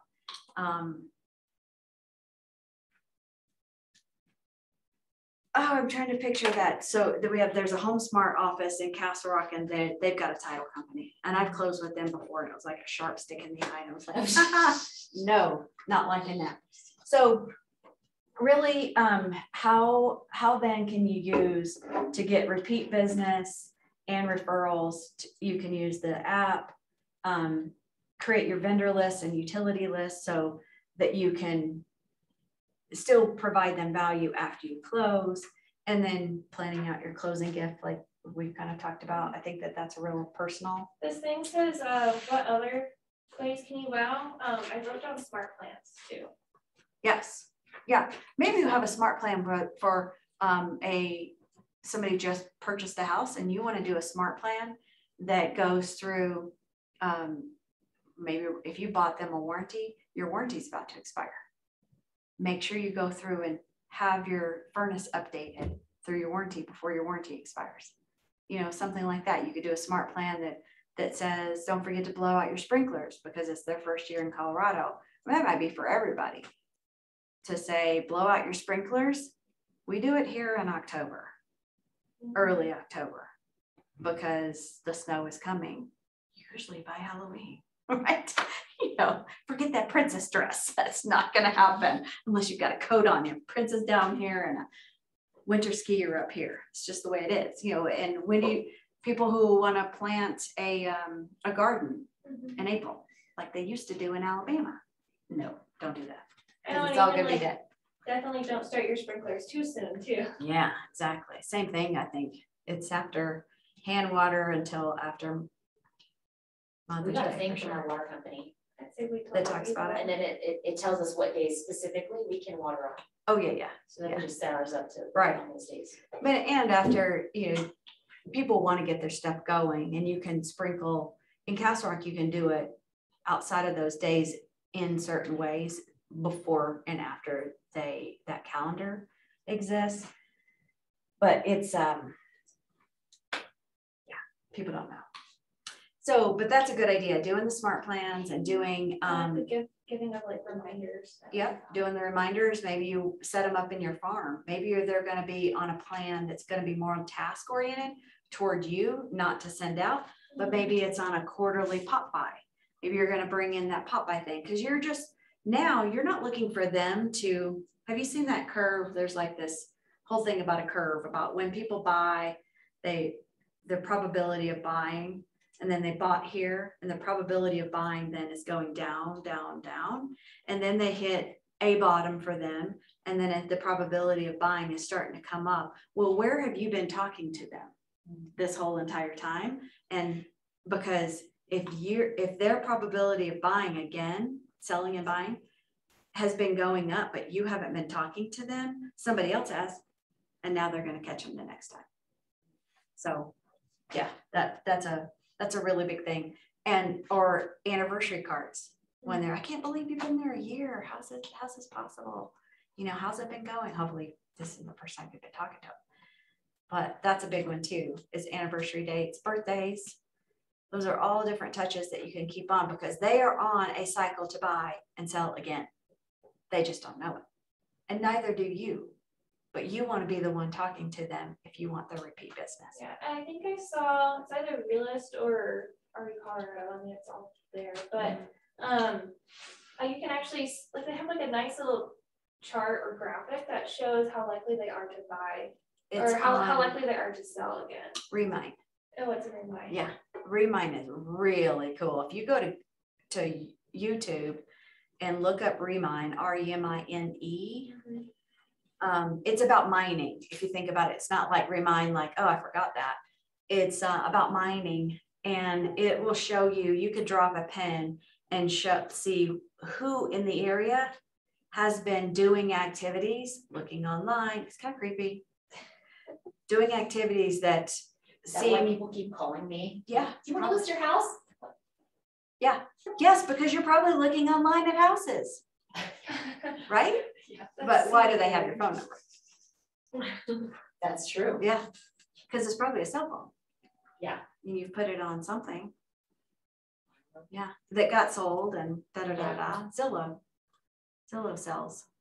So yeah, all of that tells you the probability of people. And my probability is always in the medium high to high, because, and they obviously don't know. That's what I do. So, but it's pretty funny. And you can, when you're doing that farming, you can look for those people specifically and hop on those. Okay. Faster than you hop on the ones that are low. And then So I your eliminate, priorities, I guess. yeah, prioritize those. And then I eliminate those people who just moved. But and I do that just to get started, because once those people know somebody, because have you heard of the reticular activating system? It's in the back of your brain. It's like literally a place in your brain that if you're in the market for a car, like, I like this white one, I never see the white one. I really want this white Jag. Well, as soon as you buy it, you see a white Jag everywhere, because they've always been there. But now your reticular activating system is now more heightened to see the white one. So if they were in the market, they now know 5 or 6 or 7 or 8 people in their sphere of influence that was also looking to buy. Well, you want those referrals. So they have a heightened RAS to know who's buying and selling. Brittany had a great one for that. I wrote it down in my AHA sheet, but to throw your buyers a housewarming party to invite their friends and family, whatever they want. Yeah. That, because then now you're like the star guest, because you've given this, and it could be so simple, like get crumble cookies and drinks. You know? Yeah, exactly. And you can get that sponsored, because guess who else is there? People Lenders. who have mortgages. Yeah. You could have your lender come with you. They're the lender that they use. Oh. And to say, hey, do you want to do this together? let's, and then what I did, I had one in Denver, and me and the lender walked the streets, and we invited, super sketch, where they live was like a pocket of a sliver of a section that was revitalizing. This was just south of Spear on Galapago. 1 block over was like knock, knock, knock, and the door goes boom. Ah, I broke your door. It's just like, didn't actually happen that way, but it was everything was, I was so glad that was with her. And I'm still kind of like scared of Denver. Like, I feel like Denver is just its own animal. I'm like, I'll stay over here. Yeah, exactly. I stayed on here for a reason too. Yeah, I'm trying to stay south of 470 is kind of, and then Castle Rock. I'll help anywhere, but I'm not door knocking up there. I'll help buy or sell anywhere, but I don't door knock in those areas. But we did door knock to invite to a party, and then COVID. So we never got to throw the party. So that was unfortunate. Now it's been a couple of years. But that's a terrific idea. And I've never gotten right back to it. But you could do that as a going away for the seller too. And so standard. If they're moving out of state. Yeah, you could do it if you're moving out of state too. Or local. Because hopefully you help them buy. Right. You're right. Only one party. I have done for my sellers, I've done a house cleaning. Because I have a whole house cleaner. I will do it for like $250. Yeah, she's funny. She goes, the house was really dirty. Are you sure? It was like $300. I'm like, it's fine. The warranty over here costs $500. I'm going to pay you all the way up to, $5 something. And I haven't had anything that was that bad. And that's a huge blessing when they're trying to get the trucks packed and leave, that the next day you can have the cleaners come in. So you could make that your standard, but these are also, they feel so, they're super helpful and they're so grateful, but it doesn't last. There's nothing with your name on it that's going to do a repeat, but those are great for out-of-state buyers. You're not going to see them again, or sellers, out-of-state sellers. I feel like having the house cleaned after they moved out is more for the buyer. It can be, but if they put it in, they have to do it broom clean is what legally is broom clean. And it depends on what I used to put it in my inspection objection that it had to be broom clean or had to be professional clean. It depends. But some people right now are thinking it's a mandatory thing to be professionally cleaned because of COVID. And I'm like, no. And so then they make assumptions and all that kind of stuff, and it causes problems. So I have done that because I think it's just, it can take it off my seller's plate because they think they have to do it. Okay, so you can do your checklist in opportunities in Command under here. It says select under contract, and then you edit your stages. I'd like to tell you that this is really, really, really cool. Really is. And somebody should set this up for me. I should write that down because I have an assistant.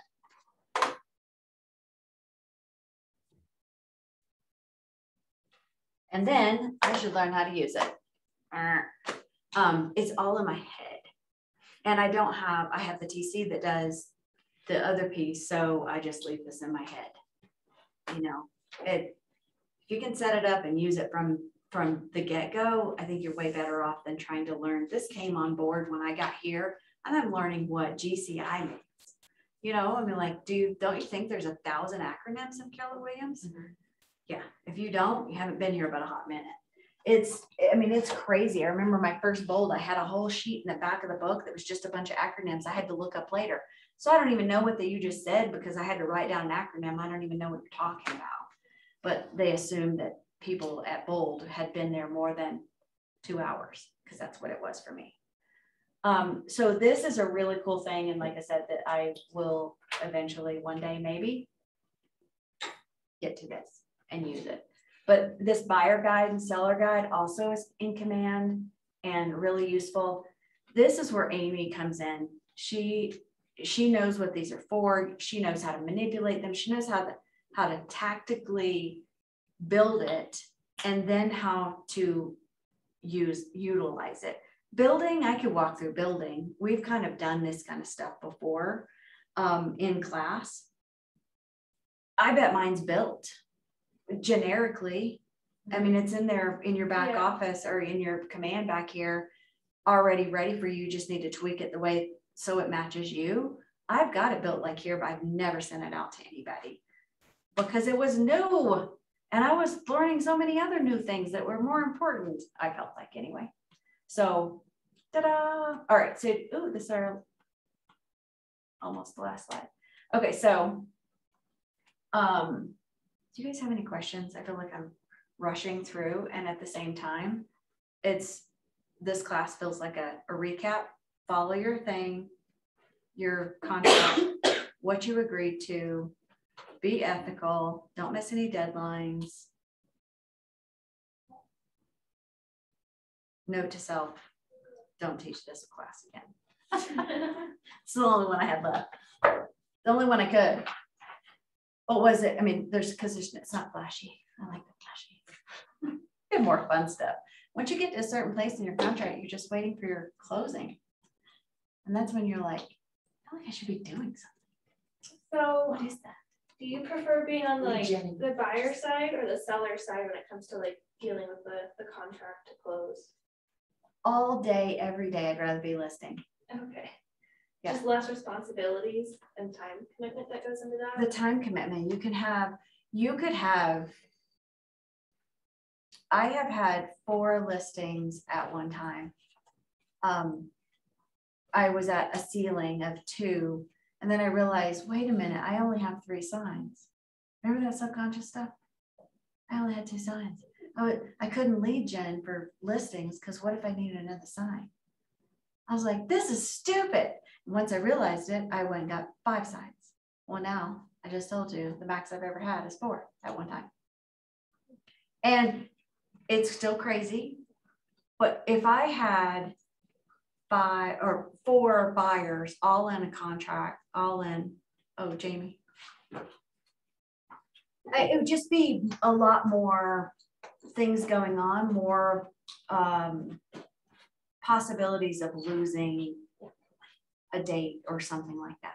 Okay. So and what if you had 4 who all wanted to go out looking at houses in the same weekend? Well, I could have 4. I'd be like, okay, family, I'm renting a hotel because I got 4 listings all going live the same weekend. I wouldn't recommend it, but you're not going to see me. I'm talking to agents. This is all you do. But at the end of that, now they're all tracking the same. Where if you were on the buy side, now that all the inspections have to be done about the same week, everything's hitting at the same time. So yeah, your listing, we saw there were 6 different major items on the buyer thing, and there's only 4 on the listing. Yeah, I'd much rather have listings. But wouldn't your 4 listings, hypothetically, be also buying? Possibly. So you're I tend to showing and doing all this stuff. On the other side. Yeah. Yep. I tend to have, I've got my 2, that one is in Aurora, and her mom's, they put her in a Alzheimer home. So it's not her house, and it's her house, but Alzheimer's. She's using all the money to go into the apartment. And then the other one is moving to Dallas. But I have a referral. I got them that agent. He's like, is the friends of mine. He's like, Gwen, how long have you known this Andrea? And I go, well, why do you ask? And he's like, oh my God, it was like talking to you. And I was like, that's funny. I was like, I'm going to tell you straight. I said, as soon as I know you're going to Dallas, I'm calling 5, 10, however many people I had to call until I knew that I met a rock star. And I said, when I talked to her, I talked to 3 people. Somebody's not calling me back. They called me back a week later. He's like, can I help your friends? And no, how you do anything is how you do everything. So it is super important to make sure that the way that you present yourself to another agent is the way that you would present yourself to that client. And it needs to be par. It absolutely has to be. So when I met her, I was like, oh my gosh, I love her. So it was pretty funny. I was like, yeah, I talked to her like 20 minutes before I sent her your phone number. It's like, what? Yeah, but she's done like $10 million already this year. And he was like, oh, okay. In Dallas, which and where she is a lot of force. So it wasn't like she's doing it. Yeah, a bunch of 200s or something. And it's her and her husband, so which is great for my friend and her husband because the way that you talk to each of them is completely different. He's like real black and white. She's more flowery, more artsy.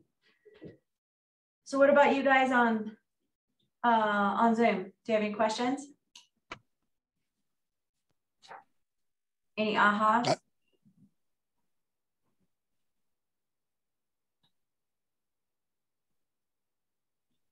Do you say nope? Silence. No, I'm good. You've been working this whole time. You're like, I'm not even paying attention. No, I'm listening. I'm listening. Awesome. All right. Well, of course, I'm sending out this 10.6.1.2, whatever that was, about the due diligence docs, what I use in that on the contract to buy and sell. So I'll send that to you. And if you've got anything else that I'm missing to send to you, let me know. Appreciate that. I kind of do have, I guess, somewhat of a question. Yeah. I keep getting emails from like different like companies who do like marketing or just like tips and stuff like that. How do you usually, handle that, or do you just kind of ignore it, or? I handle it with the delete button. Okay. Because one of the big ones that keeps like emailing me is like Authorify. I don't know if you've heard of them. Oh yeah. Oh yeah. With the book. Yeah. Yeah. I like them. I like the concept of what they do. Sounds good. I think it sounds great. However, not in the beginning. Yeah, and I was gonna say, like, it doesn't sound like it's worth the money. Like, it's expensive. It is expensive, and you've got. I mean, and I feel like I have all these resources already for free with here. Yeah, so. A lot of those resources for free here. Yeah. But yeah, I do kind of like their general idea of like going about like FSBOs and expires and other niches, just because I'm not the biggest fan of like just straight up cold calling. Yeah, like the follow up. Right. So and that's what I think that you have to look at. Were you in team meeting yesterday? I think so. Yeah, I was. So the 7 levels of communication. Mm-hmm. That book is so amazing. It's so amazing. It's so easy to read. It's kind of like it's written like a story, sort of like The Millionaire Morning. If you've read that, it's sort of like that kind of story, like an allegory. Mm-hmm. So it's a super easy read. And what I like about it is he walks you through the different levels, how communicating with somebody is different, like a door knock. What's that feel like? Because you're eyeball to eyeball, how it's different, and then how it is if you just get something in the mail, or if it's on the basket at King Super, or if it's on a park bench, and how that is different. So really, you've got what you need in command. And then if you want to send out something and then follow it up with door knocking in a farm and then doing pop buys, Buffini has some really great information that's free on his podcast. He also has a bunch of stuff on YouTube, and he has he's really cool to listen to too, because he's Irish. What's his name? Buffini, Brian Buffini, Buffini. And he's got some books. You can get so much for free. Yeah. That just because right now, especially right now, you don't know how you're going to end up marketing or how you're going to end up getting your information out. Who are you marketing to? But like always, your sphere is going to be your first and best source of deals, of transactions initially. And then from there, what is that looking like for you? Mine was Sphere, and then referrals from that Sphere. So then when my coach says, are you calling people? And I was like, well, I kind of haven't really, no, is the real why? this is where all your business comes from. And then I have to explore with myself, why am I not calling? You know, this is where your business is coming from. And I often use my kids as an excuse, the summer as an excuse, all of this. My summer drops off every single year. Why is that happening? I choose for it to happen. That's how. If you have no business and you've been doing the activities, where's the choice in what you're doing? And why are you still doing it if it's not effective? If you've done it 90 days and it's not, and so some of those things, it's like, can I do this for 90 days and peace out and have only put in a little bit of time? Then maybe you could try it. If you can't, I don't know that it's worth doing that. Don't do a year commitment when it might not have been beneficial. Right. Yeah, you want to be able to get out of it if you can. Thanks for calling. Thank you. Okay, so I've got Heather. Let's go up here and do.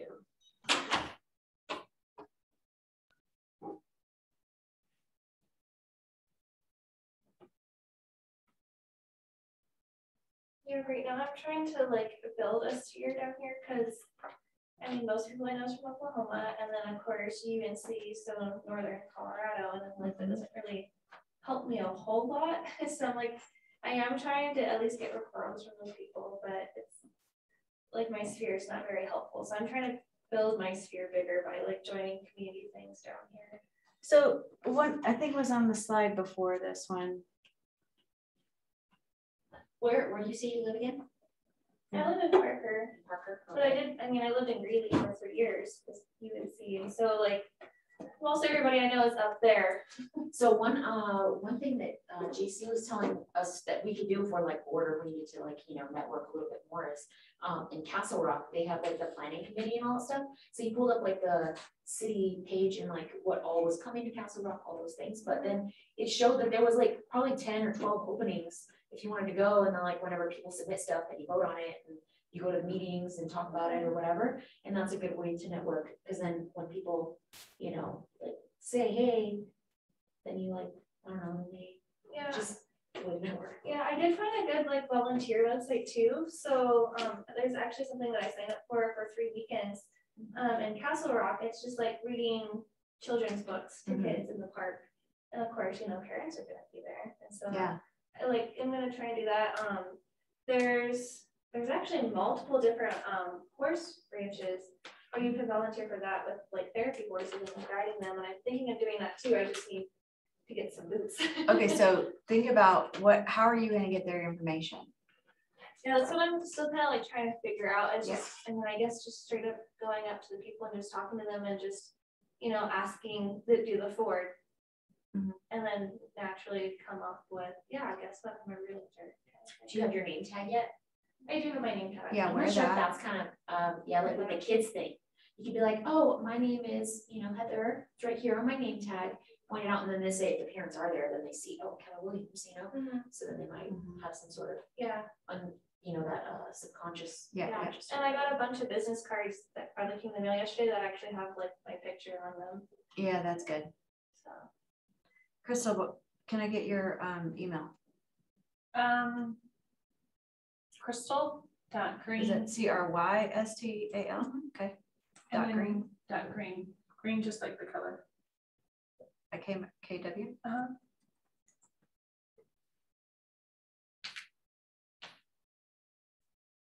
Oh, it's like, who's Nicole? that's me. And Jamie and Brent and Jimmy. Okay. Yeah, it's funny, when I made my email, it was like freshman year of high school, and that's when I still thought like you didn't usually like put your name, like your actual name and things like that, so people can't like I don't know. Yeah, those I was are just the things coming I out of don't. 8th grade, so My first email address, I was like in 6th grade, and I still have it. yeah. Oh, when seriously? When I was in 6th grade, mine is Skeeter Cat 1. Oh, I like now. Okay, I'm gonna never stop looked down sharing at now. it. Okay. If you need anything, Brent, holler at us. Okay. Yeah, I've been liking, I'm gonna do another open house on Sunday. Definitely will. Thank you. All right. See you later. That might be, I mean, luckily they